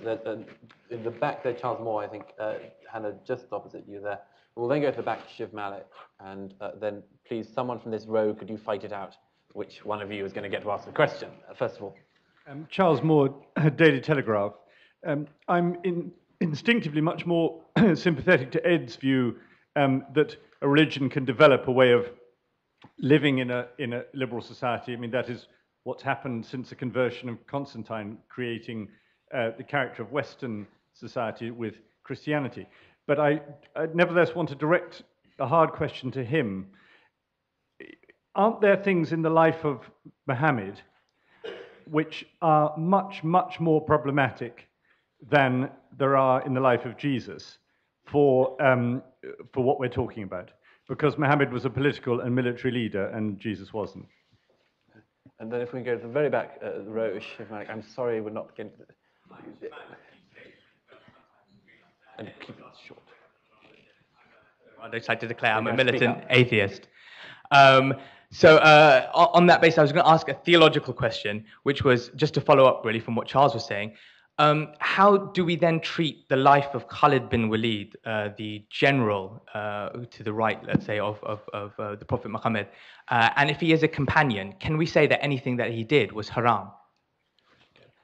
Thank you. And then in the about halfway back, either the lady or the gentleman. My name is George Perlman. I have a question for you, Ayaan. What, with your experience in the Netherlands, where do you see Dutch society currently going in dealing with this conflict? A country that has, by its great instinct and nature, considered itself extremely liberal. Ayaan, would you like to answer that one first? There is a great disconnect between the Dutch population and the current coalition in Holland. It seems as if the Dutch population feels, especially after Theo van Gogh, that Islam should be treated like any other body of ideas, and Muslims should make a choice, either become Dutch, adopt Dutch values, or go back where you came from. The coalition feels that strategically, if you criticize Islam, for instance, the way I do, that will lead moderates or assumingly large numbers into the hands of the radicals. I don't know how that disconnect is going to work out. A bad case, we don't have any radical extremist right-wing parties in the Netherlands now. We do have parties that get a huge following just because they criticize Islam, and just because they voice what the people are saying. But they are not like the BNP here. But in a worst case scenario, what you could have is a population that does not feel represented by its own government, reacting violently towards a minority, and a minority containing, according to the Dutch case, up to 6% of people who have become as radical as Mohammed Biwari, willing to kill and be killed. Those two groups confronting each other in a very small, densely populated country. That's the worst case scenario. And I hope with all my heart that we can prevent that. Which one of you would like to take Shiv Malik's point? Take Shiv first and then back to Charles Marsh. Shiv, I'm glad you point out that you come to this, as a non-Muslim and as an atheist. But it's worth bearing in mind that I think there's been a historical debate as to whether the Sahaba or the companions of the Prophet were perfect. Most people, most jurists would say they weren't. And I think the answer to your question comes directly from the Prophet Muhammad himself, who witnessed on several instances Khalid bin Walid, who was a military commander, a vicious fighter who came from a certain Arab background of freewheeling killing at the time of the 7th century among the Bedouins. It was he who said, Allahumma inni bari'un mimma fa'ala Khalid, that oh God, I am innocent from what Khalid has done. So the question is answered by the Prophet Muhammad himself, that he sought protection from the extremes of killing and mayhem among certain Arabs at the time. To come to Charles Moore's point, this is that it's a difficult one for me to get into, to say that we don't know much about Jesus. But I think historians have repeatedly said that Muhammad lived in the full light of history. So therefore, there is this, there is greater historical scrutiny of the life of Muhammad. But even if we look at, wasn't it Jesus in Matthew who said, "I bring not peace, but I bring the sword"? I'm not sitting here and justifying any of this, but the point I'm trying to make is this: that yes, the Prophet was a military leader, a political leader, a tribal leader, a man of peace at the same time. And I think those were his qualities, and this is what's known as a mu'jiza, or a prophetic miracle, that he was able to combine all of this in his person. But I don't think it's something that anyone since then has done, and the fact that 3 of the 4 caliphs were killed proves that they were not able to hold all those offices together. But the final point must be this, that yes, he was a military leader, and we Muslims aren't pacifists. We're not. I'm not going to sit here and say jihad doesn't exist. It does exist. Fighting Adolf Hitler was a legitimate jihad. Millions of Indian Muslims took part in that.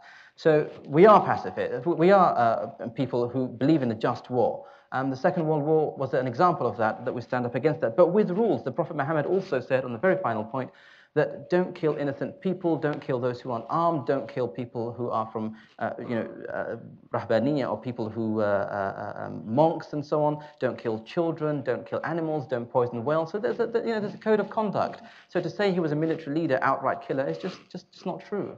I just told the there's a young lady in the centre there who I was waving at me for a very long time, and I'd feel bad if I didn't give her the last question. If you could possibly address it to both Ed Husain and Ayaan Hirsi. It's actually for Ayaan, sorry.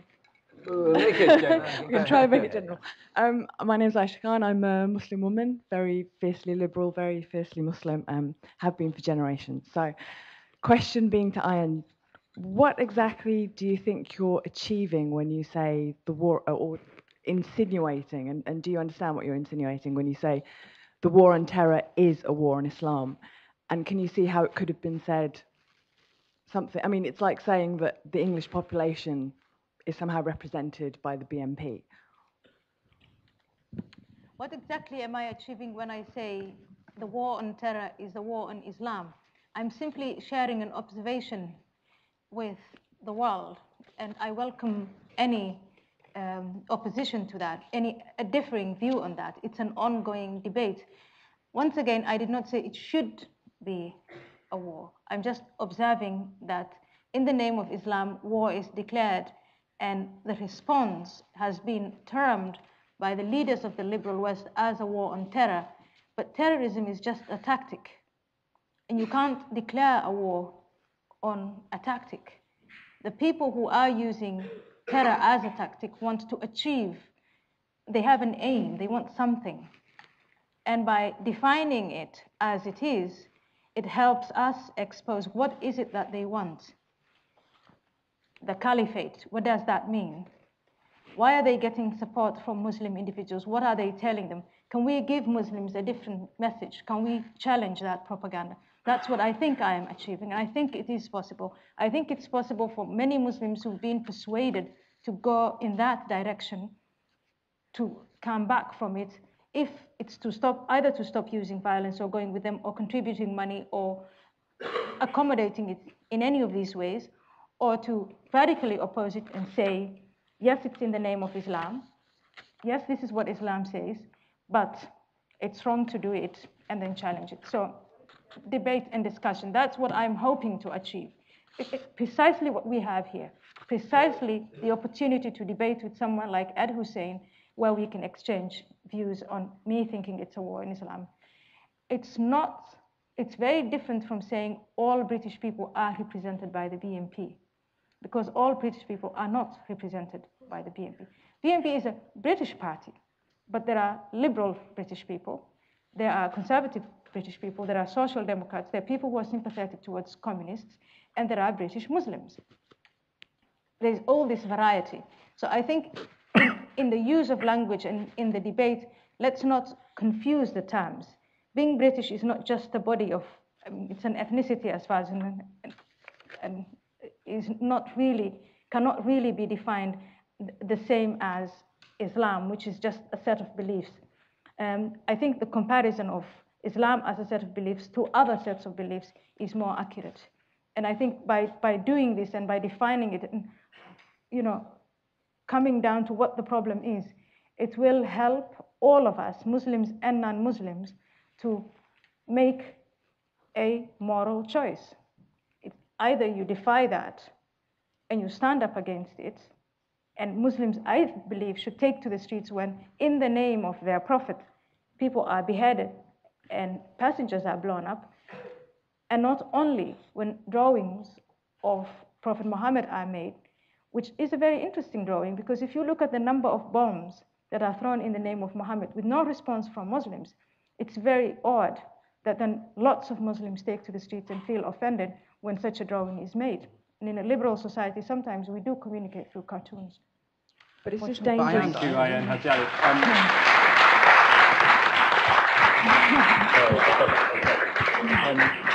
Thank you very much.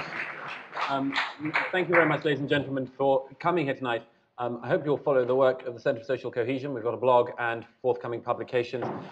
It just remains for me to say, whatever the differences between our two distinguished guests tonight, I hope you'll join me in thanking them and acknowledging the extraordinary bravery and distinction of these two people. I hope you'll join me in applauding that. Thank you. That was the case. When that wasn't the case, then there was a condition of let's agree to disagree, what does it matter? If Muslims want to have Sharia in their own countries, good luck. If we want to have liberal societies here, then that's how we do things. And for many decades, that's how we lived together. The minorities that were in the West were so insignificant that it didn't really bring about what we now call the war on terror. The Western minorities in Muslim countries, take for instance Saudi Arabia, accepted to live by the laws laid down by that society based on Sharia. And so it wasn't very interesting. But after the 11th of September, after Madrid, after London, after Casablanca, Bali, democracies that are being, the citizens of democracies being massacred indiscriminately, then I think we have come in a situation where we no longer can say, it's your own business. If you have Sharia, you can have it in your own country, you can't have it in ours. It's leading to deaths and it's leading to mass murder. With the arrival of many immigrants from Muslim countries like myself, and immigration from a Muslim country into a non-Muslim country is a choice. Please do not confuse it with slavery or colonialism. We come here because we are seeking a better life. And I think the only way to resolve that is for liberal Western societies to say, welcome, you have a package of rights, but there's also a package of obligations, and to spell out to the Muslim, and not only the Muslim, but any other immigrant, and by the way, even citizens of these countries, what the fundamental basics of our societies are. And if you do not want to accept that, if you want Sharia, you always have the choice of going back. If you attempt to introduce it into the country, then you're going to be met with opposition, which means you either put up or you shut up. Thank you.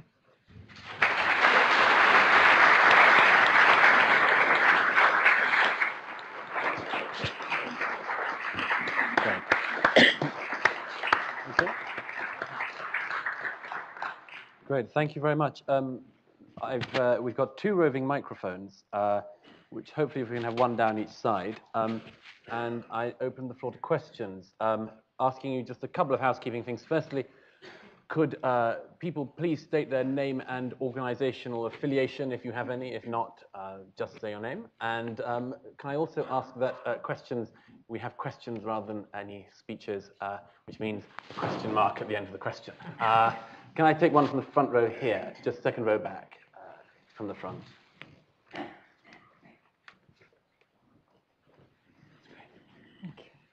Hi there, my name's David, and I'm representing mostly myself, but I do write on a blog called Harry's Place.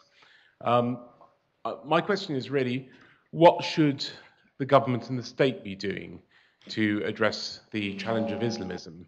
And the reason I ask is because in the last year, there are two events that really sort of sprung out as very odd sorts of events for me.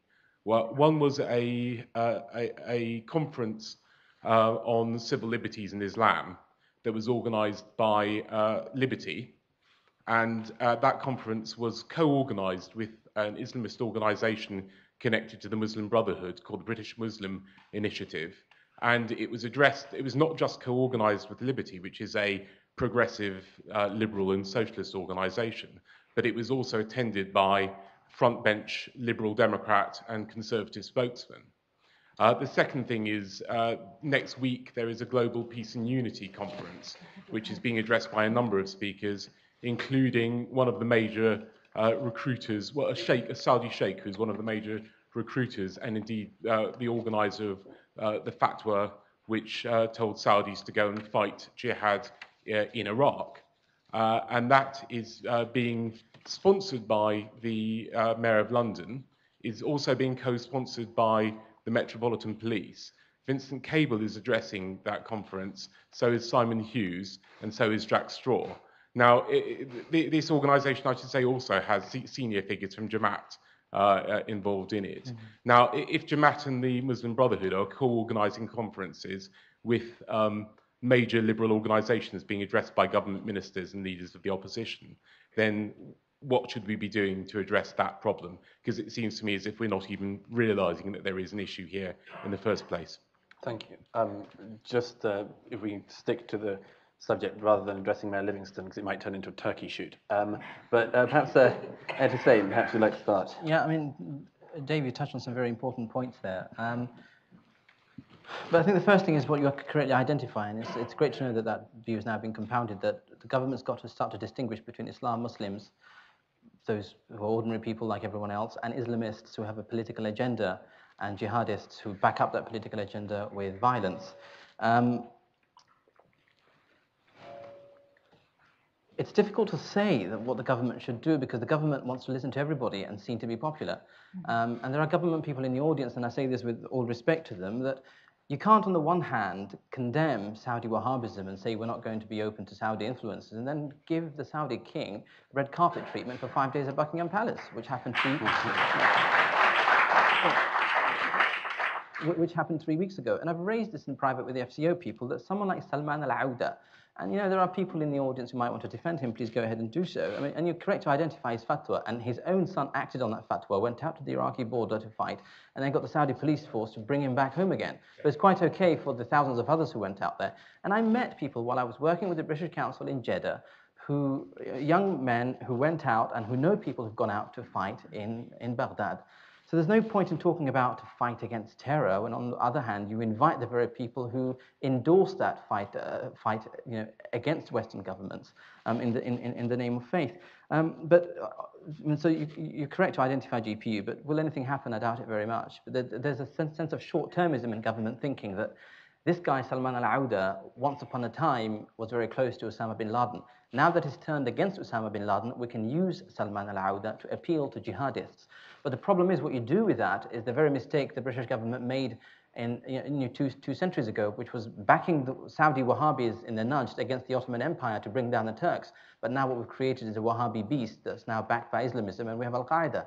So by backing Saudis today, whether it's Salman al-Auda or whether it's a Saudi monarch, hoping that somehow this will neutralize jihadis, in the long term, you create the problem of literalism, confrontation, scripturalism, and opposition and antipathy to the West. So in the long term, it's a blunder. But in more practical terms, I go back to what I said earlier. There's no better tool to get through to extremist mindsets than to say, you do X, Y, and Z in the name of literalist reading of Scripture. We take you back to Scripture as it was understood by 1,400 years of scholarship, and you inject doubt as a minimum in their minds. Because if they've got doubt in their minds, they will not become suicide bombers, because suicide bombers act on something called yaqeen, that they're definitely heading towards heaven. You put doubt in their mind, but by the way, you're not heading towards heaven. If this thing goes off and you kill people, scripturally rooted arguments here suggest that you, if anything, you're a murderer and not a martyr and therefore going towards hell. You have every right, every chance of bringing these people back, or at least injecting doubt and therefore preventing violence, and in the long term, fostering other arguments. So rehab centers for me, and I've said this again and again, are key in getting people to think, but within the Islamic tradition. And you know, sorry to quote a scholar who's often seen to be acrimonious, Daniel Pipes. You know, it was he who said, if extremist Islam is the problem, then moderate Islam is the antidote. Yeah. I'll come back to the second part of what you just said about hell and heaven. But on the question of what should government be doing, I think what should precede that is what should civil society be doing. Government is bad if they appease and if they accommodate Muslims. And what we should do is vote them out of office. In a democratic society, that's a very painful and a very slow process. But the only thing a well-informed, awake, alert civil society can do is kick out a bad government and let in or vote the next time a better government. And it is amazing to see how not only government, but those whose job it is to inform the public, and the public themselves who should be informing themselves, are just as complacent as the politicians and just hope that the whole thing will go away. I was in your House of Lords today, and there was one of the politicians who said, maybe we should not refer to it as Islamism or Islamic terror, or not connect it at all to Islam. That's a very, very bad approach. That is, let's just pretend that it will all go away. Let's not talk about it because it's going to go away. It's not going away. Vote them out of office if they're bad. On the hell and heaven thing, I think, why on earth should it be only within Islam? I think it's justified to ask any Muslim here, is there a hell? Is there a heaven? And it's such questions that create the greatest amount of doubt. You go on about the scripture, the fundamentalists, well versed in scripture, will always win because their message is very consistent. If you leave Islam, you will go to hell. If you don't follow it in exactly the way the Prophet has prescribed, which is on all the hadiths where there's no controversy on, you'll go to hell. Why not start the whole thing? What's going to happen? Maybe you'll die and you'll rot. That creates the greatest amount of doubt. That's your belief, it's not mine. Well, I know that, but so why do you want to trap Muslims? Why do you want to trap millions of people in a mindset that has them fixed on the only your perspective of things, which is when you die, you will stand up and trot around from hell to heaven? Well, no, it's not as simple as that. I wish it were. I think people who have faith, I mean, this is interesting because then it brings out the whole argument that your argument isn't against Islam itself, but against religions of all shades, because most Abrahamic faiths have a sense of belief in the afterlife, and that's what it's called, a belief, a faith. And that's what we believe, and I think we're entitled to that belief. That's the whole point of liberal democracy, that you're entitled to believe what you want to believe. You don't bring that about by imposing it on others or being violent. But on that point, if I may just make two brief points, that you said Sister Aziza in your school somehow said that unless you pray, unless you fast, you're not a Muslim. That's a very literalist Wahhabist approach, because if you want to go, this hadith comes to mind where the Prophet said, in Arabic, in the Shara'i al-Islam qad kathurat alayya, a Bedouin came to the Prophet and said that the ways, not Sharia, the Shara'i ways of Islam are difficult on me. So tell me something that I can do that makes it easy for me. And he said, مَا يَزَالُ لِسَانِكَ رُطْبًا بِذِكْرِ اللَّهِ, that as long as your tongue is moist with the remembrance of Allah, that's enough. So he's not asking you to pray and fast and give zakat. That's just one approach. After the Prophet's passing away, there were at least 200 years of conflict as to what it means to be a Muslim. Must we practice? Must we merely believe? Must we merely love? So there's a whole tradition of dispute on this issue of what it means to be a Muslim, as it was with Christianity. But the very last point, and this is a really important point because I've heard you and others talk about it repeatedly, and this is that the Prophet Muhammad married a girl who was 9 years old. He didn't. And I hope that somehow tonight it's rectified and it's not repeated again, in that the Battle of Badr, which took place after the Prophet and his companions moved to Medina from Mecca, Sayyidah Aisha, who took part in that battle, those who took part in that battle were all adults, post-pubescent. There's a very strong narrative to say that this girl that the Prophet allegedly married wasn't 9, but she may well have been post-pubescent 15 and 16. That's the first point. It's a disputed matter. Accept that disputation at least, that it's not a fact, that it's disputed. That's the first point. And the second point is that we shouldn't be judging the people of the past through our prisms today. In that case, we will find faults with everybody from Shakespeare, Nietzsche downwards. So those are the 2 points that ought to be borne in mind, I think, when we start making those sort of heavy accusations. Do you want to respond to that, Ayaan? Yes. And then we'll go to the floor again. Yes. Yes, I'll start by saying the Prophet did not marry a 9-year-old. He married a 6-year-old. Disputed. According to the traditions, and there's consistency on that, she was 6, and he consummated the marriage when she was 9 years old. Now, I wouldn't pull the whole thing, and I don't care what Shakespeare did when he was this old or that old, and I really don't care about what the Prophet Muhammad did when he was whatever. This man, the whole thing dates from the 7th century. The people who are pulling that out of its context are those Muslims who still feel, and there are about 1.2 billion of them, who do not want to dispute the dogma that every Muslim should live according to the moral guidance of the Prophet Muhammad. So we have no way to go around except, yes, not only limit the debate to disputations within Islam and what one theologian says against another Muslim theologian, because you're going to fix the debate in the 7th, 8th, and 9th centuries. What you need to do, and you can do, and what for me has worked, just like you, when I became familiar with, for instance, this whole process from the Renaissance, Reformation, Enlightenment, and so on, was that as an individual human being, and like you, I emphasize our common humanity. as an individual human being, you can't ask questions yourself and follow your reason and get to those answers without a divine Father or God helping you. Kant left with me the message: grow up, become mature. Why do we as humans need to be led by the hand? And if Christians have accomplished that process of reason and enlightenment, and Jews have done that, why can't Muslims do it? Why do we have to limit the debate only to within this box which says there is a hereafter? I think it's also, I think I see a young Muslim man nodding here.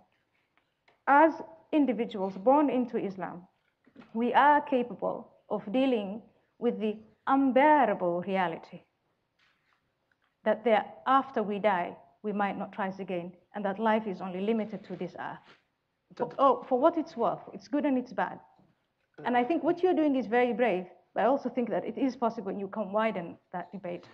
Can we get the audience? Let's go back to the audience. Can I get someone in the middle of the room, and then I'll go to the back and then come to the front again. And the gentleman in the middle with his hand up, you could state your name and affiliation, if any. John Marks from the Educational Research Trust.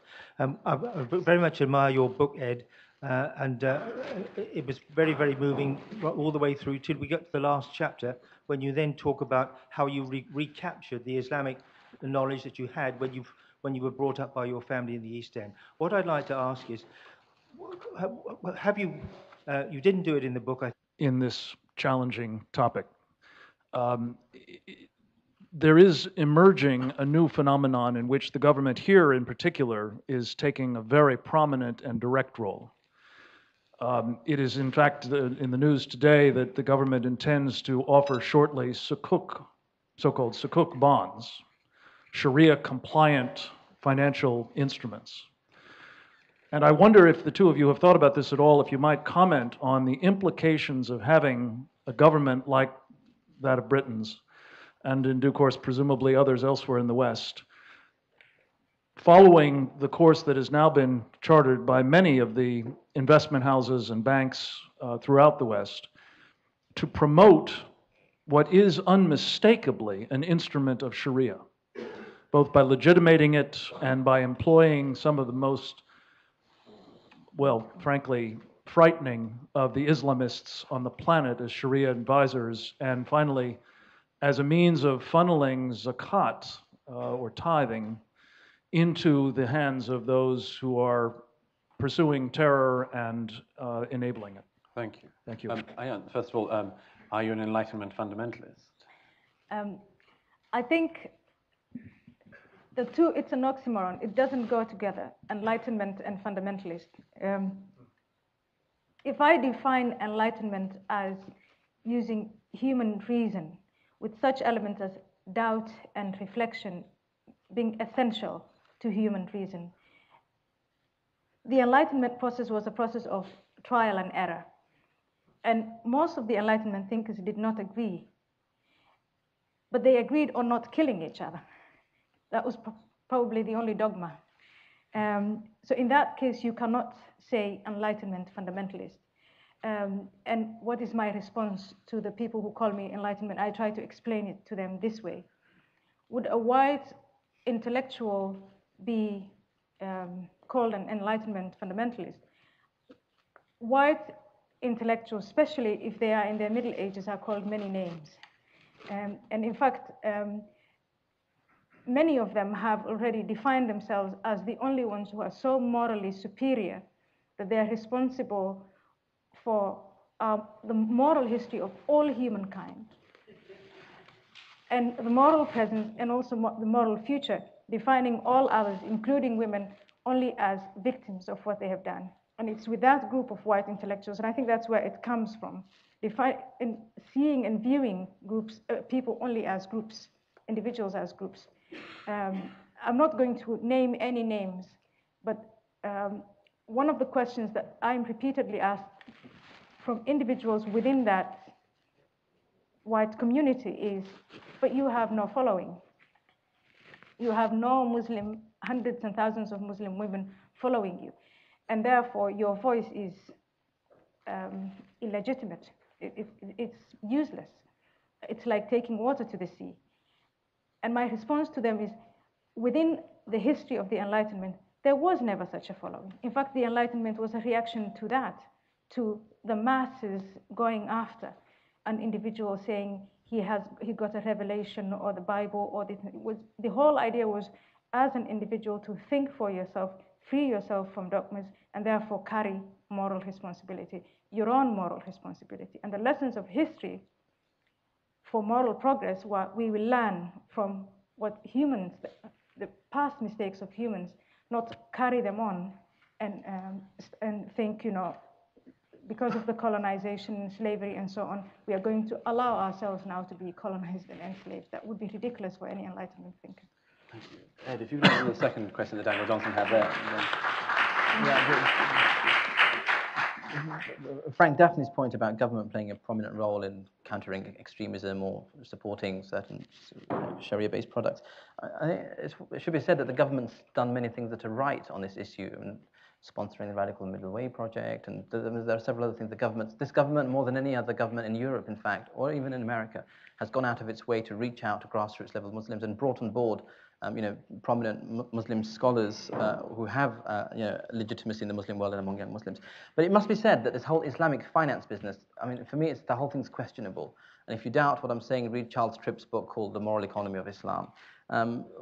Very brief example, if you take out a mortgage, say, from your average high street bank, and you end up paying X amount over 15, 20 years, and you take out the so-called Islamic mortgage from the Bank of Kuwait or the Islamic Bank of Britain or whatever it is, and over time you spend, you pay back twice as much as you pay to Barclays or HSBC in the name of it being Islamic. I'm sorry, it's not Islamic.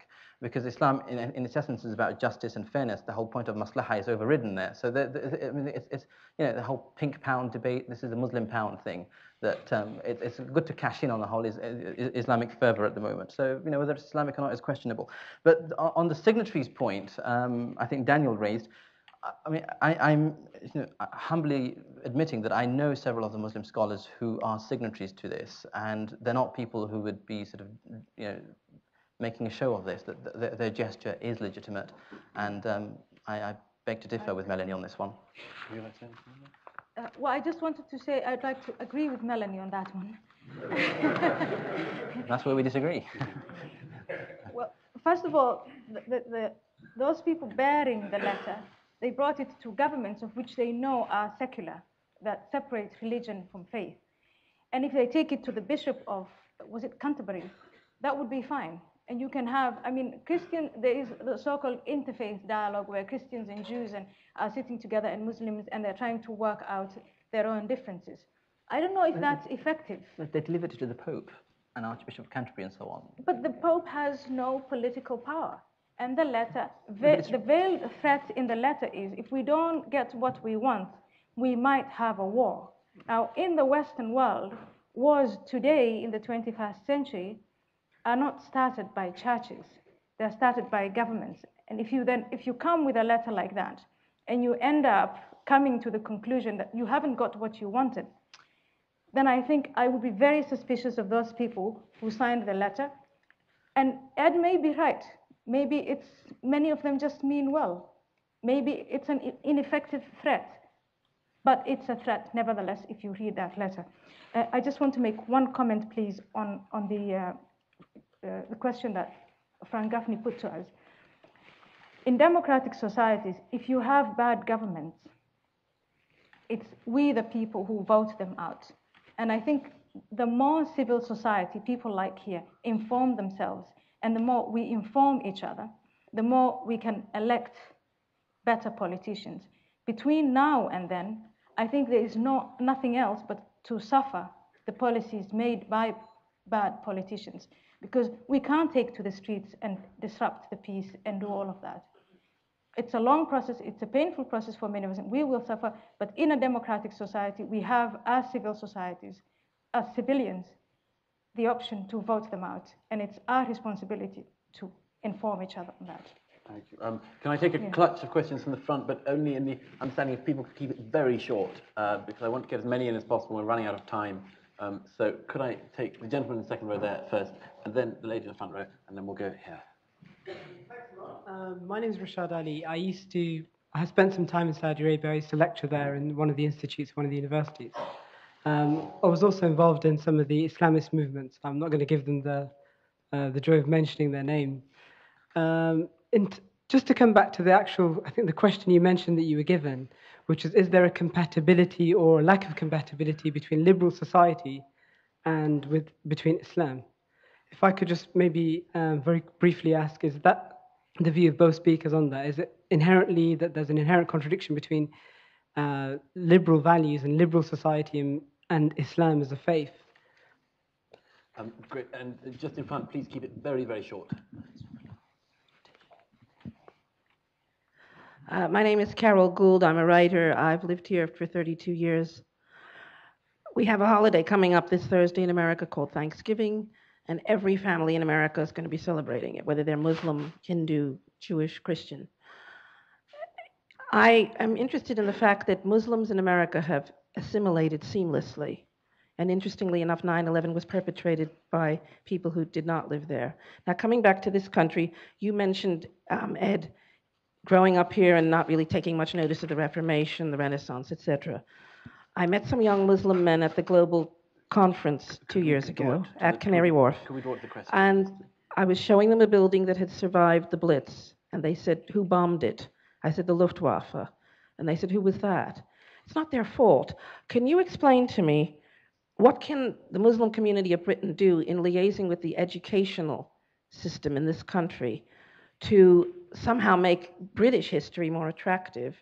And perhaps do we need fewer faith schools? And Majid here in the front row. Then we'll come to the back. Don't worry. Thank you, both. Is this working? Can you hear me?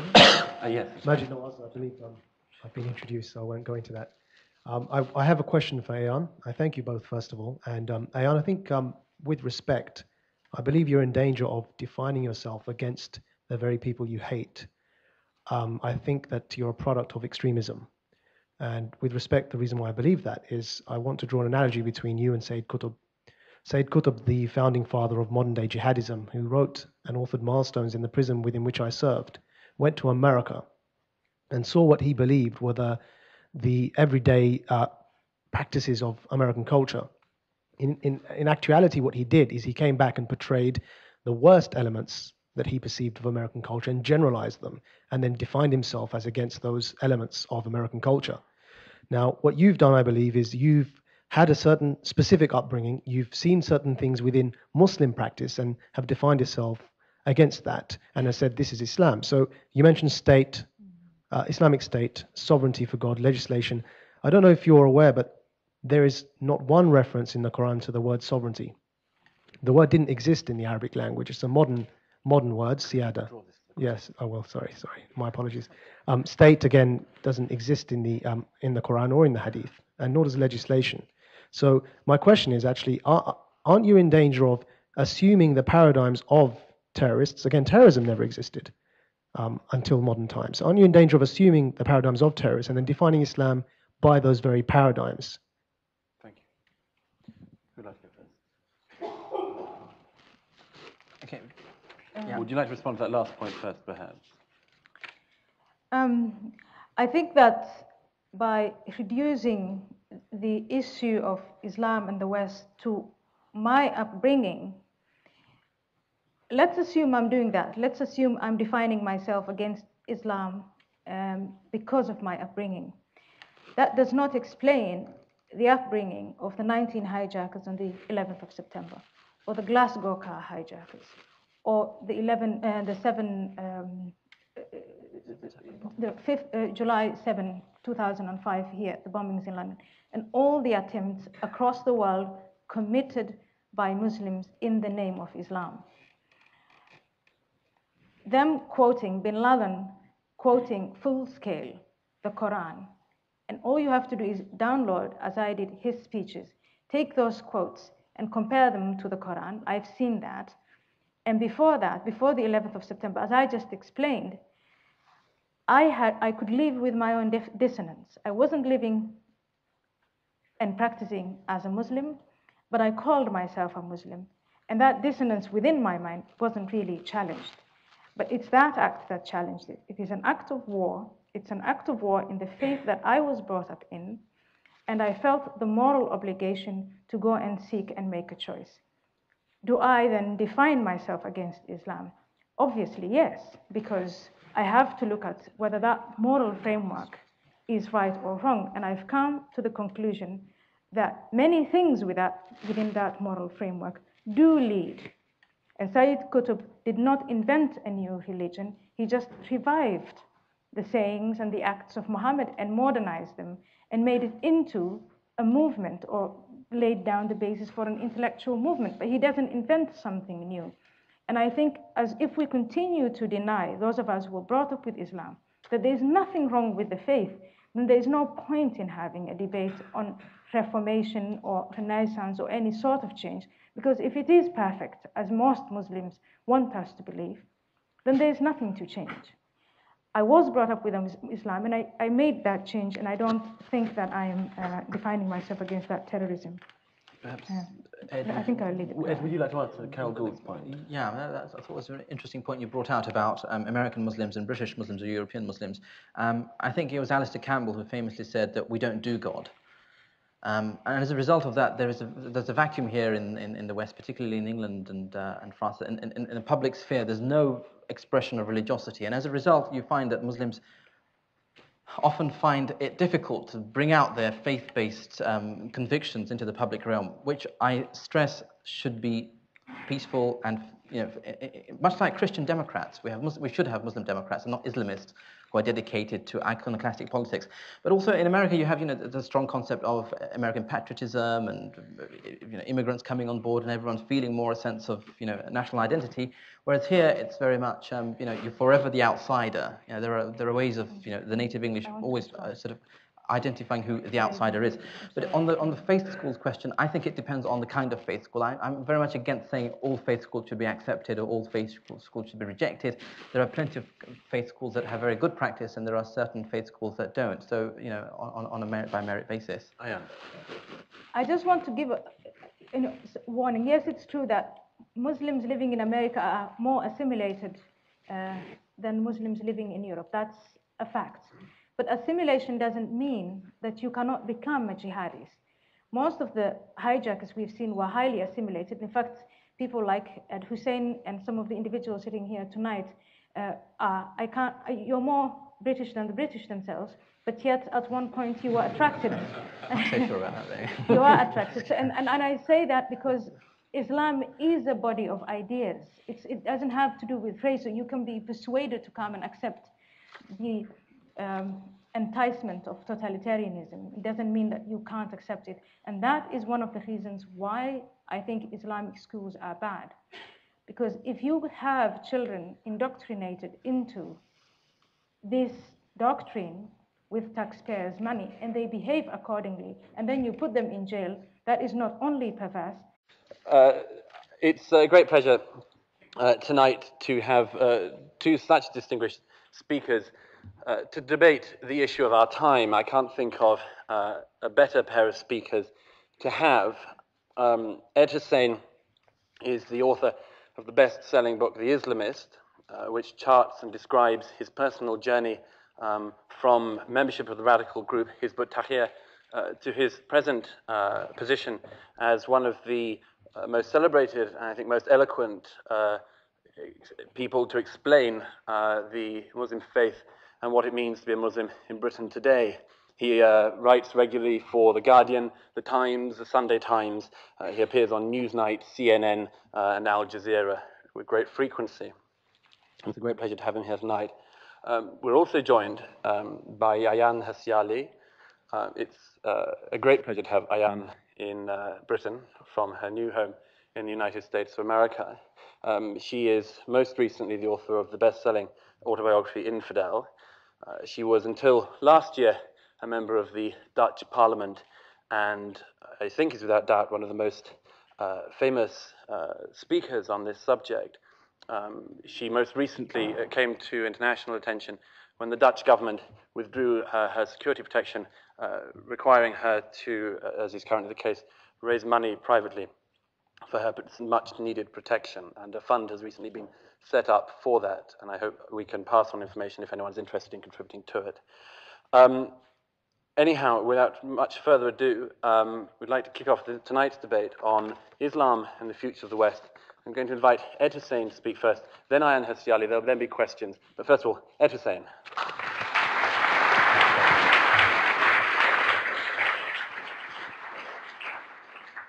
Thank you very much, everybody. Can I begin by thanking the Centre for Social Cohesion for organising this debate, Douglas in particular, and Hannah for putting in so much time. And thank you all for coming tonight.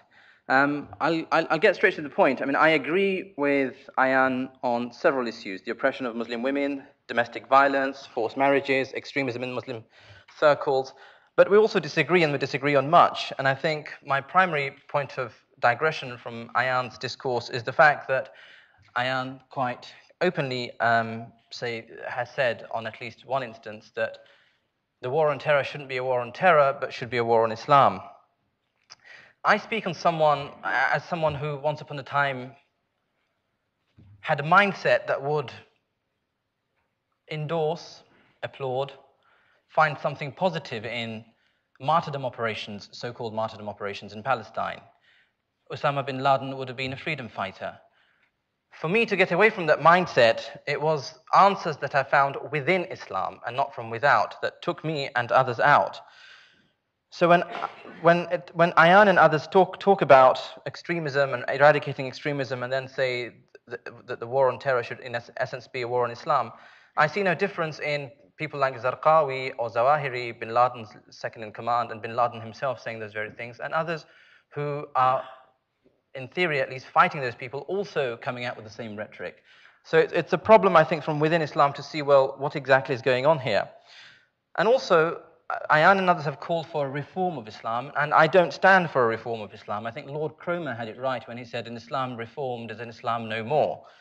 For me, it's about renaissance. It's about what the Prophet Muhammad said, tajdeed of Islam, and that tajdeed, that renaissance, that sense of renewing Islam comes from within Islamic tradition itself. And I'll try to illustrate today one or two examples of how that's done from within Islam and not necessarily from coming without.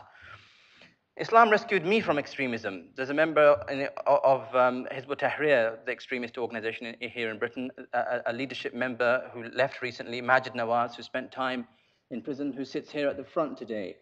It was Islam and Islamic pluralism that took him out of extremism and then took him out to a path of condemning extremism. Usama Hassan, Sheikh Usama Hassan, who is also in the audience today, someone who fought in the front line of the battle in Afghanistan, left extremism and came out and today quite openly speaks out against several Muslim practices, which I'll allude to later on.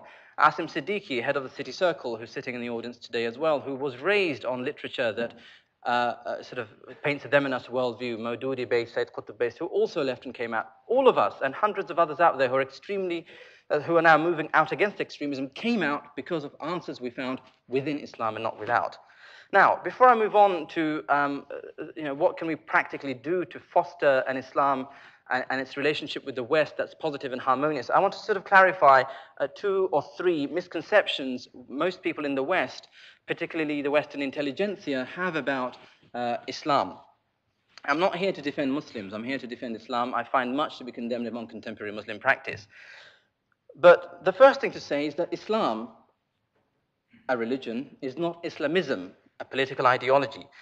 Islamism is a political ideology set up in the 1950s by people, and earlier in the 1940s, by people like Maududi, who was the first in Muslim history to say that Islam is a political ideology. And before Maududi's writing in the 1940s, a Pakistani journalist, nobody referred to Islam as a political ideology. You can ask where he got those references and influences from, but he was the first to do so.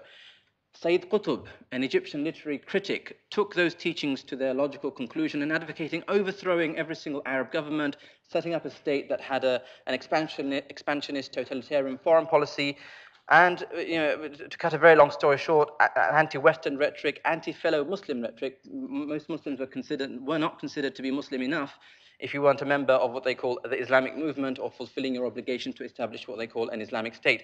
All of these are modern conceptions, but broadly speaking, that's what Islamism, a political ideology, is all about. We in the West often confuse Islam, a 1400-year-old spiritual tradition, with Islamism, the political ideology. Islam is a religion like all other religions. In the language of the Quran, we believe that God talks about the word deen to describe Christianity and Judaism as well as Islam. But modern Islamists equate Islam with capitalism and socialism, so that again is indicative of a certain mindset. The second issue I want to try and highlight and sort of clarify misconceptions about is the Sharia. The Sharia has received bad press over the last few years, to put it mildly. But the first thing I think to concede is the Sharia is not a monolithic entity. It's not cast in stone. To say that it is to give credence to the argument of Islamists and Saudi Wahhabists who want to tell us that the Sharia is something from the past, already designed, devised only to be, quote unquote, implemented. Sharia is in flux. It adopts, it adapts, it always has done. Take, for example, the arguments of a great classical Muslim scholar known as Imam Shatibi. He was the first, I think, perhaps second after Imam Ghazali, who codified objectives of the Sharia. Sharia is there to honor life, honor religion, reason, and property. It was later that Thomas Hobbes, John Locke, and others also echoed similar ideas. The point I'm trying to make is to say that the Sharia is fixed and we must implement something is to give credence to an idea that's modern, an idea that's there served by a certain political ideology. But you may ask, what about stoning? What about those practices that we find so horrendous? Well, my contention is yes, stoning is condemnable, but stoning didn't come about firstly and foremost with Islam. The Prophet Muhammad adopted stoning in Medina for adulterers. That was something that the local Jewish community also practiced. Look at Leviticus, and you have at least 13 to 14 different verses talking about stoning, killing people who have committed different kinds of sins. So there's nothing new about that practice. It was a practice of the Abrahamic faiths in the past, and it's a practice that most countries and religions have done away with, and it's a practice I think most Muslims today don't implement. A third area would be apostasy. I grant that there are Muslim attitudes of intolerance when it comes to those who have left the faith. I grant you that. But to say, as it's said often in our newspapers and our broadcast media, that killing apostates is in the Quran, you can't prove that. You can't find a single verse in the Quran that says people who leave Islam, become apostates, or murtaddeen in the language of the Arabic, should therefore be killed. So it gives an attitude of Islam and the Sharia being intolerant that's just not borne out by the facts. Where does the killing of the apostates come from? It comes from Sayyidina Abu Bakr, the first caliph of Islam, who in a political circumstance, in view of treason, people who are planning and plotting against the nascent Muslim community, it was in those situations that he said that those who leave the Muslim faith and then plot and plan against Muslims, treason, sedition, like any other community, in which he endorsed killing of people who lost the faith. But it's interesting to note that Abu Hanifa, one of the great imams of the four imams of the Sunni Muslim schools of law, schools and not to school, again in the indication of plurality, he said that women who left the faith should not be killed because in his time, in 9th century Baghdad, the women were not able to raise people in rebellion against the state. So the point he was making is that it's about rebellion, it's about sedition, it's about treason, and it's not about those who disagree with the Muslim community must therefore be killed. Sufyan al-Thawri, who was a companion of the prophets, openly said that those who leave Islam should not be killed. The Ottoman Empire in its last 200 years did not implement these forms of capital punishment. So the point I'm trying to make is the picture is a little bit more complicated than we want to make out.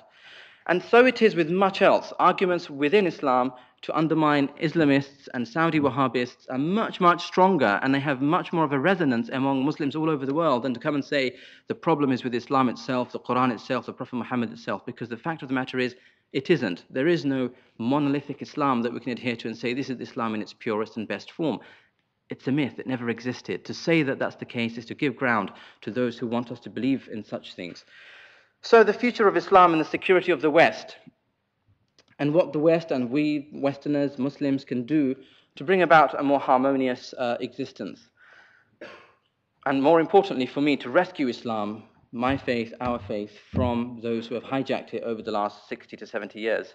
I want to highlight several themes, and I want to bring them out as macro themes and micro manifestations of how this might happen.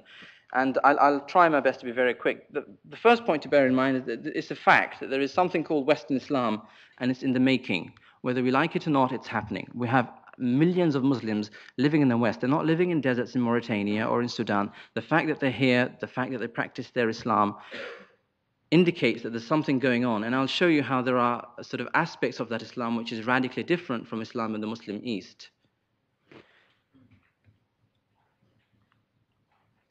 Micro-manifestations of that fact would be that there's Western Muslim scholarship that's emerging, pioneered by people like Imam Hamza Yusuf Hanson and others. But there are problems with that micro-manifestation of Western Islam at its nascent stages now. And that's, take the British case, for example, madrasas up north, where there is a scripturalist, literalist point of view about Islam being taught in madrasas, seminaries up north, in the hope of creating English-speaking imams, a huge sort of focus on that in the media and in government circles. But speaking English isn't enough. I mean, if you're speaking English and you're spouting the same hatred that the mullah in Karachi is coming out with, I'm sorry, there's no point in speaking that English. So there's a real disconnection in those madrasas between mainstream British society and what's being taught in those madrasas. There's also a positive development at a micro level, which is known as fiqh al-aqalliyat, or the jurisprudence of Muslim minorities. Again, a pioneering development led by notable Muslim scholars, not least people like Sheikh Abdullah bin Bayya in the Muslim world, who's helping the Muslims in the West develop a jurisprudence that's dynamic and relevant to the West and not dependent on the Muslim East. Another macro theme would be that with the Western intelligentsia, some of you here, and also for Muslims to challenge Muslim social conservative tendencies, because nothing, ostensibly at least, divides us more than these conservative tendencies that we have. Erasmus, when he visited England in 1499, he observed, and this is 500 years ago, that when Englishmen and Englishwomen meet, they kiss on the cheeks, for example. Among Muslims, that's a huge no-no, because there's a sexualization of that conduct. Again, these are micro examples, but that sort of separatism underpins social isolation. Headscarves in primary schools. I mean, I asked this question repeatedly in public. Why is it that 3, 4, 5, 6, 7, 8, 9-year-old girls are wearing headscarves in primary schools? What develops that? Why is that not being challenged? Why is it all being accepted? Those are issues that, in order to challenge Muslim social conservative tendencies, those are micro issues we need to look at. The face cover, the niqab that Muslim women wear. Again, there's a certain mindset behind it, going back to the 9th century, 10th century, that indicates the showing of a woman's face would somehow tempt a Muslim man. Now, I like to think that, in 2007 in Britain, most men are beyond that. So to argue that women must cover their faces as a result of that mindset is, it's a form of tyranny. Gender separatism that's predominant in lots of Muslim communities at weddings, this sort of gender segregation, and yet back in the office on Monday morning, it's all fine. So there's a sense of social conservatism there that needs to be challenged. And it's to be challenged by Muslims, it's to be challenged by ourselves. But the Western intelligentsia, I believe, has a role in highlighting this. Another area would be the output of education systems that we have, especially schools, colleges, and universities. If we're going to create a Western Islam that's harmonious, then Muslims, particularly Muslims in the West or Western Muslims, need to understand how is it that the West, especially in our context here in England or in Britain, we got where we are. Part of the reason why I walked the extremist path is that at secondary school, and I'm not blaming anybody but myself, that it wasn't explained to me what was the Reformation, the Civil War, the Enlightenment. How is it that Britain reached liberal democracy and governing by consensus? Why did the Church of England break away from the Catholic Church? Again, a second generation or a third generation is going through not having these things explained. So many of those bitter fights that we have within the Muslim community, I think we've got a lot to learn from the Christian experience as to how you get away from, bitter fights about theology and scripture. Parliamentary democracy. Why is it that we have parliamentary democracy? How did it come about? I mean, as the chief rabbi makes a point in his new book, The Home We Built Together, that it took 2 world wars and 300 years of history to get where we are today. We can't have people who have brought about an ideology from the Middle East and from Pakistan in a certain post-colonial milieu trying to undermine that. But it requires us to stand up and sort of confront people who bring that sort of mindset. Another macro theme would be to aim to create genuine pluralistic societies. I mean, Voltaire, when he visited England, he saw Jews, Christians, Muslims trading together. If a Voltaire visited England today, some parts of Britain are what I call monocultural ghettos. And it's not just me. I mean, Trevor Phillips, the chief rabbi, the certain archbishop, I mean, they've raised these points. And it's interesting that these voices of criticism are coming from people who aren't on the far right. You know, I was in Tower Hamlets today, near the East London Mosque. You can quite easily have access to. I think, should we not be looking at the different verses that contradict what you believe when you're in Hizb ut-Tahrir? Should you not be dealing with the whole process of abrogation, whereby the more violent verses in the Quran override those in the Meccan times? Should you not be dealing with taqiyya, the deception of people in times of conflict, and informing the rest of us about what's going on? Perhaps there's another book, perhaps I was asking too much to do it all in one book, but would you agree that this needs to be done? Volume 2. I think you've answered your own question. It's material for a second book, absolutely. You've answered the question by saying it's material for a second book. I mean, that book was just narrative, but you're right to identify those issues, and those issues need to be brought out in the open, and one remains hopeful that they will be up in due course. Thank you. Yeah. Sorry. Early plug. The back, I think, Shiraz, I think, just at the very back, if we can get a microphone to the row at the very back. And then we'll come to the front. Oh. Thank you. Shiraz May, her most relevant affiliation is, I suppose, a former member of Hizb ut-Tahrir as well. Ed, you talked about Renaissance. Ayaan, you talked about Reformation. I suppose what I wanted to ask both of you in a slightly different way is there's a word, ijtihad. And I think, Ed, if you would start really by, when you start answering, explaining, although it's a very learned audience, what that really is, and what role you feel that has to play today in the context of, you talked about the principles of the Sharia, the Muqasid Sharia, and so on, and how the role of ijtihad and that understanding might benefit Muslims and Islam today, and why you think that I suppose the stagnation of that thought and tradition has occurred. And so, Ayaan, I suppose, why do you feel, or do you feel that isn't a relevant tool, along with many others, so as not to suggest it being the only one, that isn't something relevant to use today as well? Thank you. Thank you. Thank you. I do agree with you that ijtihad, or the process of reasoning and asking questions, that's exactly what I am proposing. And I think it's a wonderful tool, and I have seen Irshad Manji use it. I've decided not to be a Muslim, and I've decided not to convert to another religion, to another faith. It's a personal decision. But what I'm not telling Muslims you should all become atheists. I'm just saying, if you want us to think about the morality and the basic values and where we conflict, these are the questions that I have. Can you follow the example of Muhammad in the 21st context in England?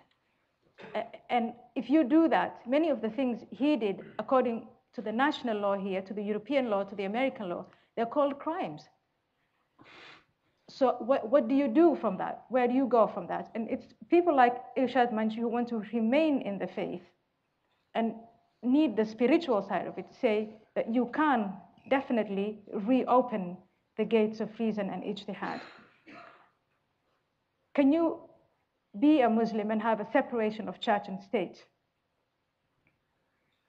Scholars like Bernard Lewis support Irshad Manji in this, and I believe if we find a strong and a large enough number of Muslims who will argue and develop the theology only during the period of Mecca, then you can have an Islam where you have the spiritual side of it, and you can become secular, or you can live in a secular society without needing to go to the dogmas of jihad and the doctrine of commanding good and forbidding bad, and treating women in the way they're treated. And so, all of that is possible, but there has to be a will, and it has to be collective, and it's all for all those silent Muslims today to stand up and fight against the ones who want to say, let's emphasize the Medinian surahs. Just very briefly, that the prerequisites of a mujtahid in the classical sense are extremely tedious, and there are very few people in our time who actually meet that criteria. But ijtihad has been alive and booming in the Shia tradition for the last 800 years.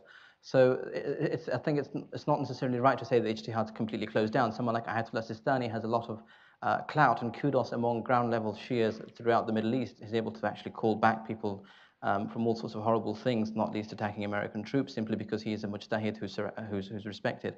In the Sunni tradition, there are several leading Muslim scholars who might not define themselves as mujtahids, but have come out with new sort of scripture-based reasoning to accommodate Muslim ease in the Muslim world. So I think it's wrong to say that ijtihad has been closed. New fiqh approaches have always been there, and they're coming out. But in the classical sense, to call someone a mujtahid is a very high honor, and it takes 20 years of training. And in today's world, there are very few centers, if any, in the Sunni world at least, that offer that level of training. Thank you. Well, look, we take two from the front row here. Let's keep them short if possible. The gentleman there, and then the gentleman in the second row here, and then we're going to come to the middle there too.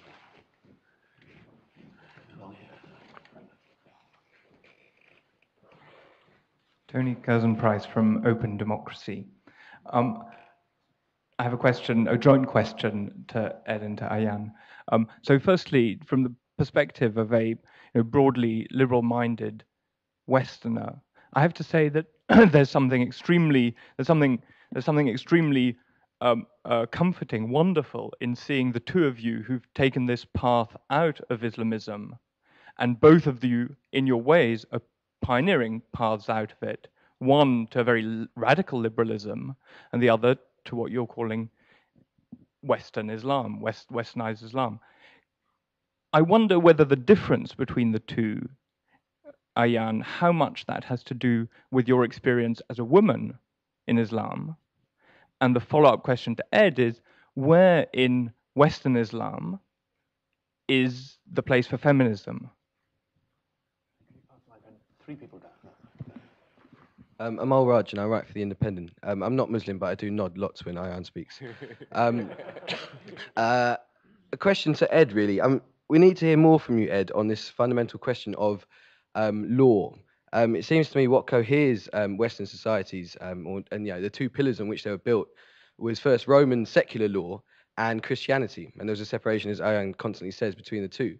And the source of authority for law in the West is sovereignty, political sovereignty.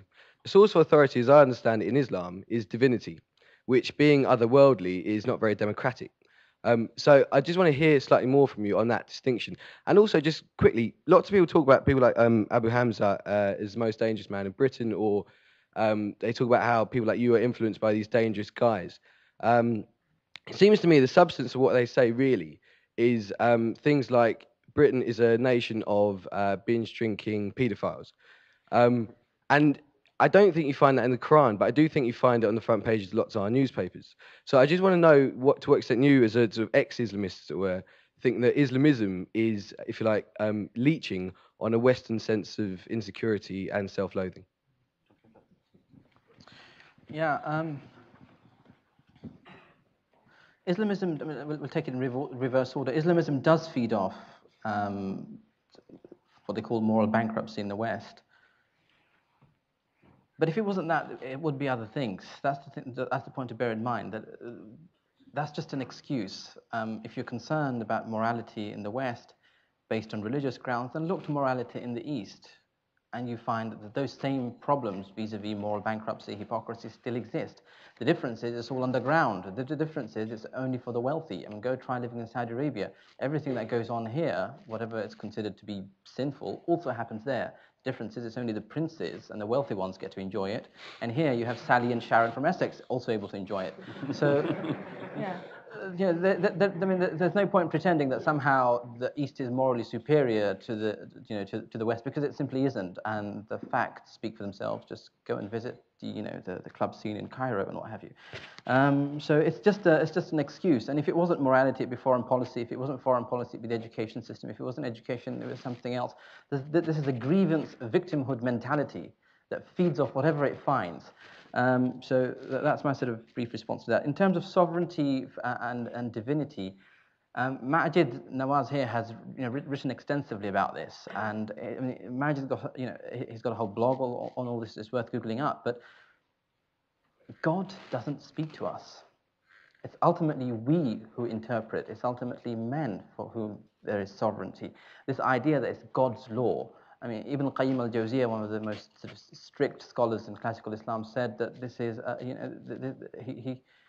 he spoke out against it, and he said nobody who claims that should be called a Muslim, because you can't claim this is God's law. God doesn't come and make law. Human beings interpret it. Sovereignty is for human beings, and not for God in any way. Feminism. This is a really interesting question that you raise within Western Islam. And it's something that's been on my mind since I had a baby daughter 4 months ago, because suddenly all of this means a lot more. Do I want her to grow up in a world in which, when she's 20, 21, somehow someone will tell her that her testimony in court is only worth half that of man's, or that if, when she inherits whatever wealth I have, she will only inherit 1/3 of that of a son that I might have? I'm sorry. I mean, that sort of reasoning just doesn't sit with me, and I can't accept that. And those of you who have conservative tendencies in the audience, if you want to go and sort of make remarks on my not being Muslim anymore, go ahead and do so. But I think that the Prophet Muhammad came in a world in which women, young daughters, were being buried alive. Women were considered to be chattels. Women, stepmothers, were inherited by their sons as sexual objects. In that world of women not even having human status, he gave women full human status. He went as far as he could in those circumstances. So it's for us in the West today, in 2007, to say that we will move in the full spirit of the Prophet, which is to recognize women as full human beings and to give them their full rights. But that comes not just from Muslim men like myself, but from Muslim women who must raise that debate. And I want to share a very quick anecdote with you. I mean, I was in a feminist conference in Vienna recently, and on the way back in a plane, I was having this discussion with a Muslim woman. And I was saying to her that why can't it be the case that a Muslim woman's testimony in court is equal that of a man's, because Muslim women today are just as good as, if not better than, men in many circumstances. And her response was, well, don't you know that women menstruate every month, and during menstruation we can't think straight? So, well, if that's your case, then this is from a Muslim woman, and here's a Muslim man trying to convince her that she should be advancing the cause of equality. What can you say? I mean, you can't win. But I mean, my only response was that tell the judge, darling, that you'll be back in 6 days' time. But don't say that I'm not equal to that of a man. Sorry. I'm enjoying every minute of this.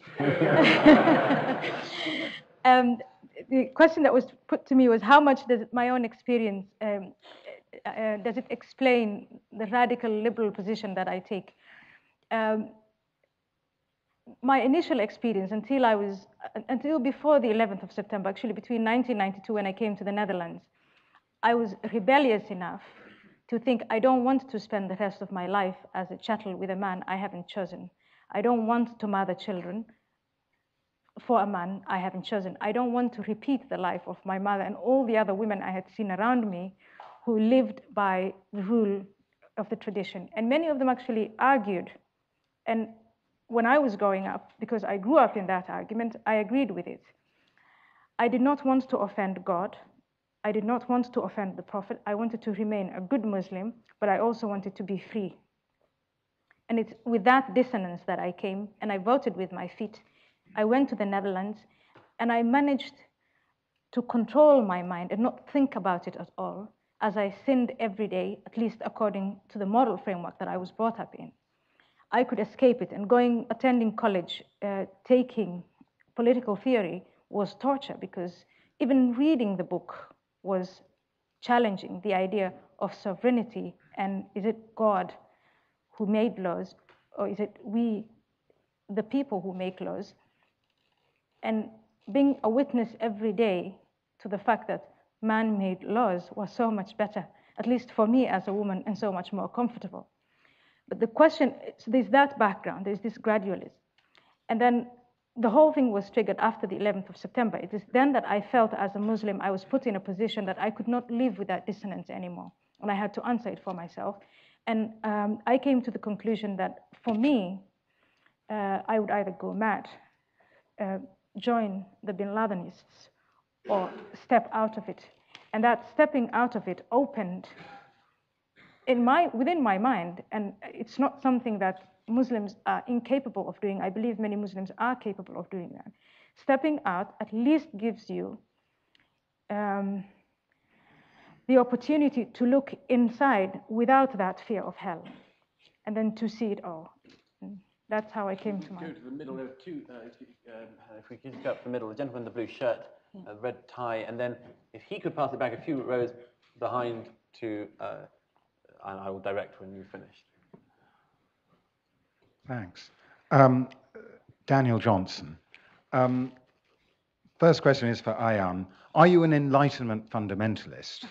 And do you think that the fact that you were accused of being one might have something to do with the fact that you're the person you are? I mean, would any white Western male intellectual have that sort of thing thrown at them? And the second question is for both of you, really. There has, of course, been recently this letter from the 189 Muslim scholars to Christian leaders. Is your interpretation of that it's a genuine olive branch, as, for example, the Prime Minister, Gordon Brown, apparently thinks it is, and the Archbishop of Canterbury and all sorts of other important people? Or do you agree with those like Melanie Phillips, who's in the audience, that this is actually just another ultimatum? Submit or we will fight you. Could you pass the microphone over your right shoulder, several rows back there? I think we should answer this question. It's too long. Good evening. I'm Frank Gaffney, actually imported from Washington, where I run the Center for Security Policy, and I'm delighted to be here. We have made a film in which we've been trying to amplify the voices of Muslims like yourselves, called Islam versus Islamists, Voices from the Muslim Center. And I commend you both for sallying forth to address what is indeed the topic of our time. I wanted to come back to the first question on the nature of the government's role. A nursery, a bank, a minicab service, a school, Muslim cafes, restaurants, all within that vicinity without having any access to the mainstream. So that sort of separatist mindset creates problem in the long term. But its integration and pluralism is not just about Muslim communities, if I may say so. There's also a responsibility on the mainstream society to accept things such as white flight. Why is it that people who come out of East London and move further east towards Redbridge say the white neighbours put up for sale signs within 2 or 3 months of the brown or black neighbour moving in? So it's a two-way process. But there are other things that on a micro level we can do, local sort of council housing policies. Why is it that a newcomer that comes into Britain and stops by at Tower Hamlets or Southwark then has every right to be rehoused within those areas? Why not disseminate that population and prevent the creation of these ghettos? And the creation of these ghettos, it's not just it looks bad, it's that it does a disservice to those very people that we think we're doing a favor to. So young women who can't speak English, don't have access to police, are suffering domestic violence, suffering marital rape, simply because they don't have access to the system which would then intervene and help them. So we don't do a service to the very people that we seek to help out. So having a genuinely pluralistic society helps both sides of what's now seen as a social divide. And I'm nearly finishing, but the last point I want to make on a macro level is the need, the urgent need to counter Islamist thought. We need to recognize that we're humans first and foremost, and this is more easily said than done. On a micro level, to amplify testimonies of former Islamists, there's no greater testimony than someone like Majid Nawaz, for example, who spent 4 years in prison for his ideas. He came back, went to the leadership of Hizb ut-Tahrir, and then had the audacity to stand back and say, no, I'm human first and foremost. My allegiance lies to humanity and not to sectarianism. Those voices need to be amplified and put out there. Rehabilitation centers. We say that we're going to extend 56-day detentions, 90-day detentions, all the rest of it. But no one's really put in serious thought in bringing about rehabilitation centers which are scripturally rooted. There's no better way into the mindset of an extremist than to say, well, actually, you've got it wrong. Here are other scriptural proofs to illustrate to you that your point of view is scripturally unfounded. As a minimum, you insert doubt. As a maximum, you take him or her out of that mindset. To say that it's John Stuart Mill, it won't work. And finally, it must be said that Western Islam is in its formative stages. The kind of Islam we foster here in Britain today, all of us, Muslims and non-Muslims, it's a negotiated future, is the kind of Islam we will see 20, 30 years from today. Throughout the 1990s, Islamism in its various shades, and I'm not generalizing, that you have extremist Islamists and so-called democratic Islamists, but the end game is the same, to have an Islamic state. those were the guys who were given a platform. The British government gave several people, Omar Bakri, Abu Qatada, Abdullah Faisal, and others, a free ride in Britain.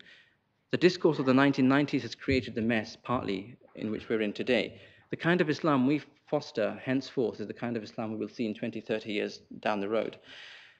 And this is perhaps also an important point that young Muslims, and this is based on my own experiences in the Middle East, that young Muslims in Jeddah, Damascus, Cairo, Rabat look to us in the Muslim West to see how is it that we, young Muslims, come to terms with being Western, being Muslim in the heart of the West. If we fix it here, if we fix it for this generation, we have every chance of shining a beacon of hope back into the Muslim East. Thank you very much.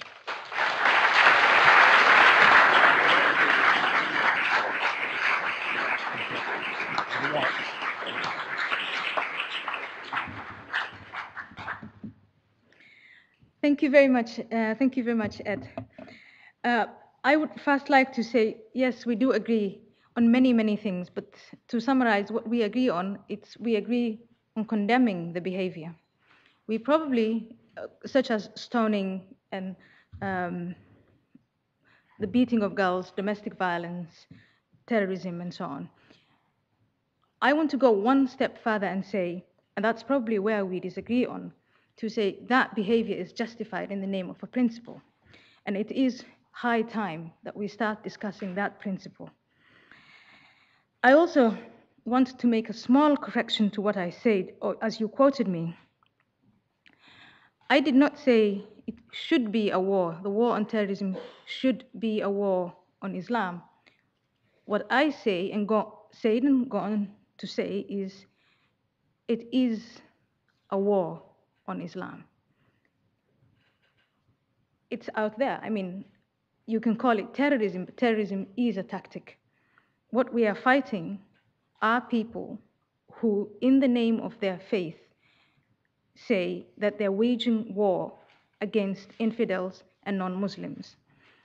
And it's not just a matter of them believing it. If you look at the body of work, the Quran, the example of the Prophet Muhammad, bin Laden does not say, look like me or become like me or join my cause. He points to the Prophet Muhammad. The Prophet Muhammad as a moral guide is accepted by 1.2, and the estimate is sometimes 1.5 billion people in the world. And unless we start to scrutinize the principles and the morality that Muhammad left behind, then we cannot compete and consistently debate with someone like bin Laden. For me to remain a Muslim and to follow the moral guidance of the Prophet Muhammad and to say no to what bin Laden is inviting me to is to create a cognitive dissonance that many Muslims have shown that they cannot live with. They either go mad, they become very complacent and keep quiet and do not take part in the debate, or they get into a sense of contradiction. I saw that contradiction within you. Every time Muslims try to defend the principles and say, it's not the Prophet who said it, they'll open the book. I mean, I was a Muslim. I was also a fundamentalist, and I was drawn to it because it was very consistent with what was said. When Sister Aziza, my secondary school teacher, said, do you pray 5 times a day? Do you fast? I stuttered. She then asked, how can you call yourself a Muslim? And that started with the praying and the fasting, but then came the 5th obligation, if you can afford it, go to Mecca. The 6th obligation, wage jihad, fast, spread the faith to the unbelievers, and if they refuse to take it that way, then bring it by the sword. These are facts that we cannot look away from. And in that, I would say, yes, Islam can be reformed, but I'm not here to defend Islam. I'm here to defend Muslims. I'm not saying, I think it's wrong to assume that Muslims are incapable, just like Christians and like Jews and even like communists and people who believed in National Socialism, that they're incapable of reviewing and revising their own faith and the principles that they adhere to. And in part of what you said, you actually said the Sharia is a body of work that evolve or should and can evolve. That evolution, for me, means reformation, a revision of the works, not to say, honor killings, or stonings, it's not an argument to leave it at, but the Christians used to practice it, the Jews used to practice it, and therefore what?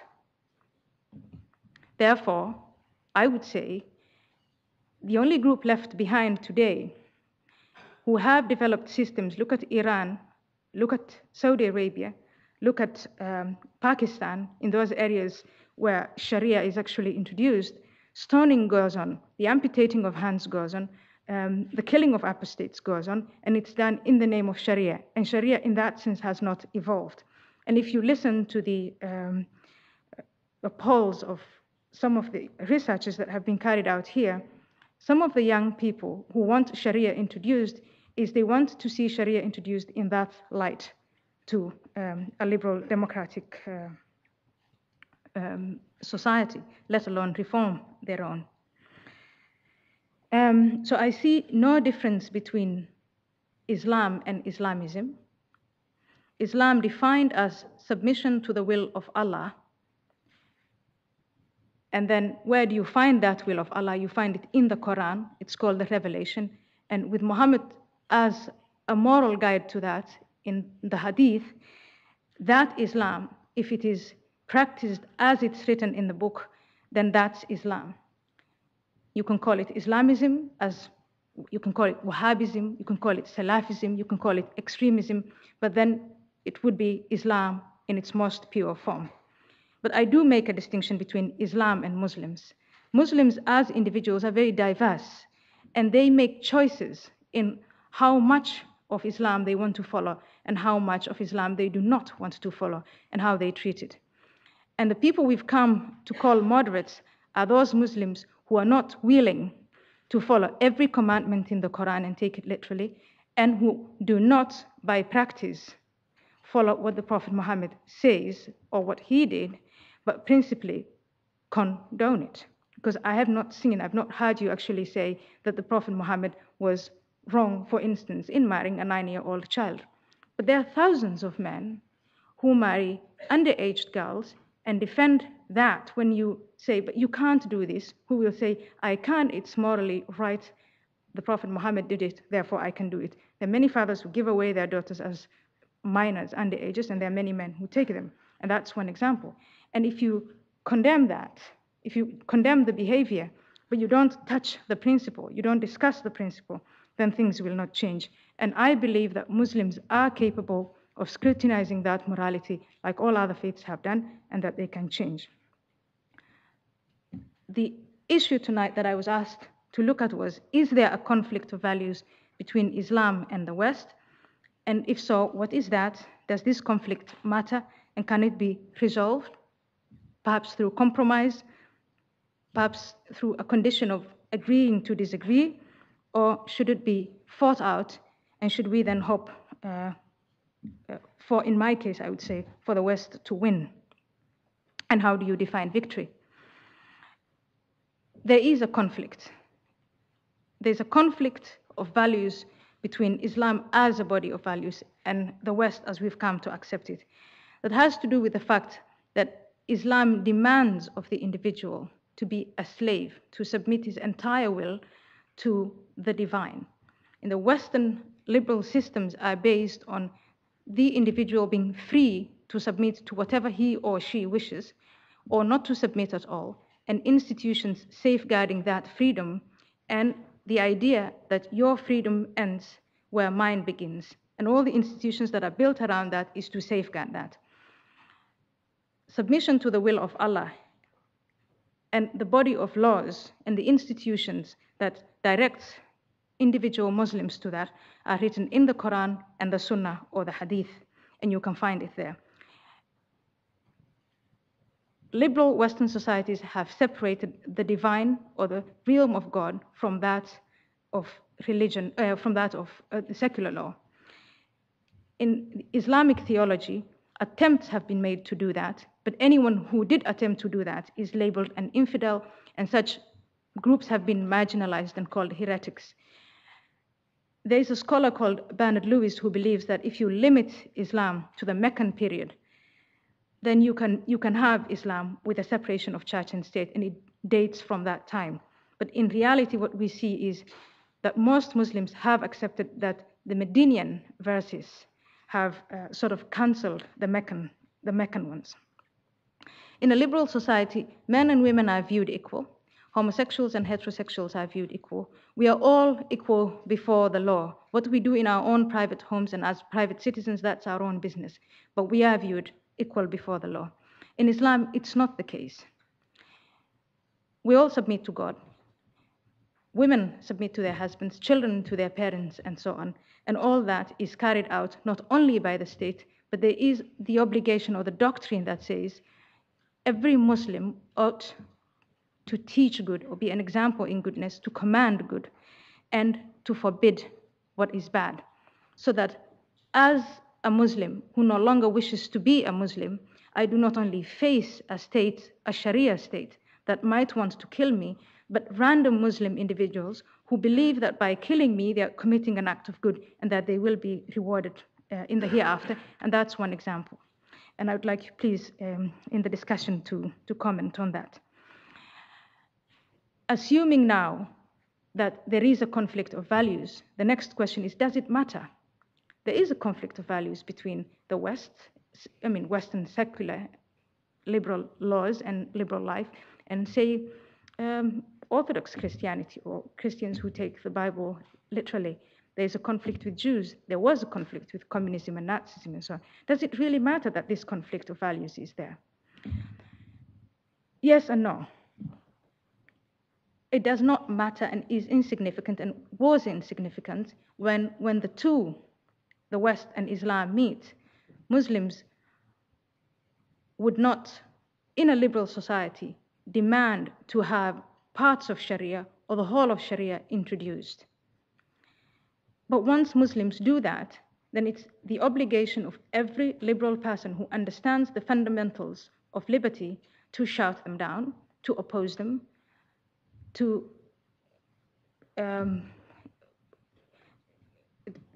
expose the propaganda that in the name of Islam is being spread. And Ed is doing that, among other things, and I think that's a good thing. And I think it is a good thing if Muslims themselves do that, and if Muslims show it.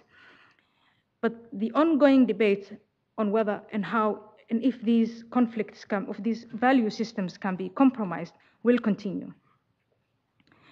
Now, when we talk about compromise, if you disagree on a piece of land, you can compromise on who gets a little bit more, a little bit less, or meet halfway. But there are things in these two value systems that, as a liberal, I would not compromise. Life, freedom, the equality of men and women. The Muslim who believes that he is adhering to God and that God is the lawgiver and that he will be punished for it, will probably not compromise on the same issues. So that will mean an ongoing conflict and can only be contained if one party is so weak as to accept the strength of the other party. And for a long time,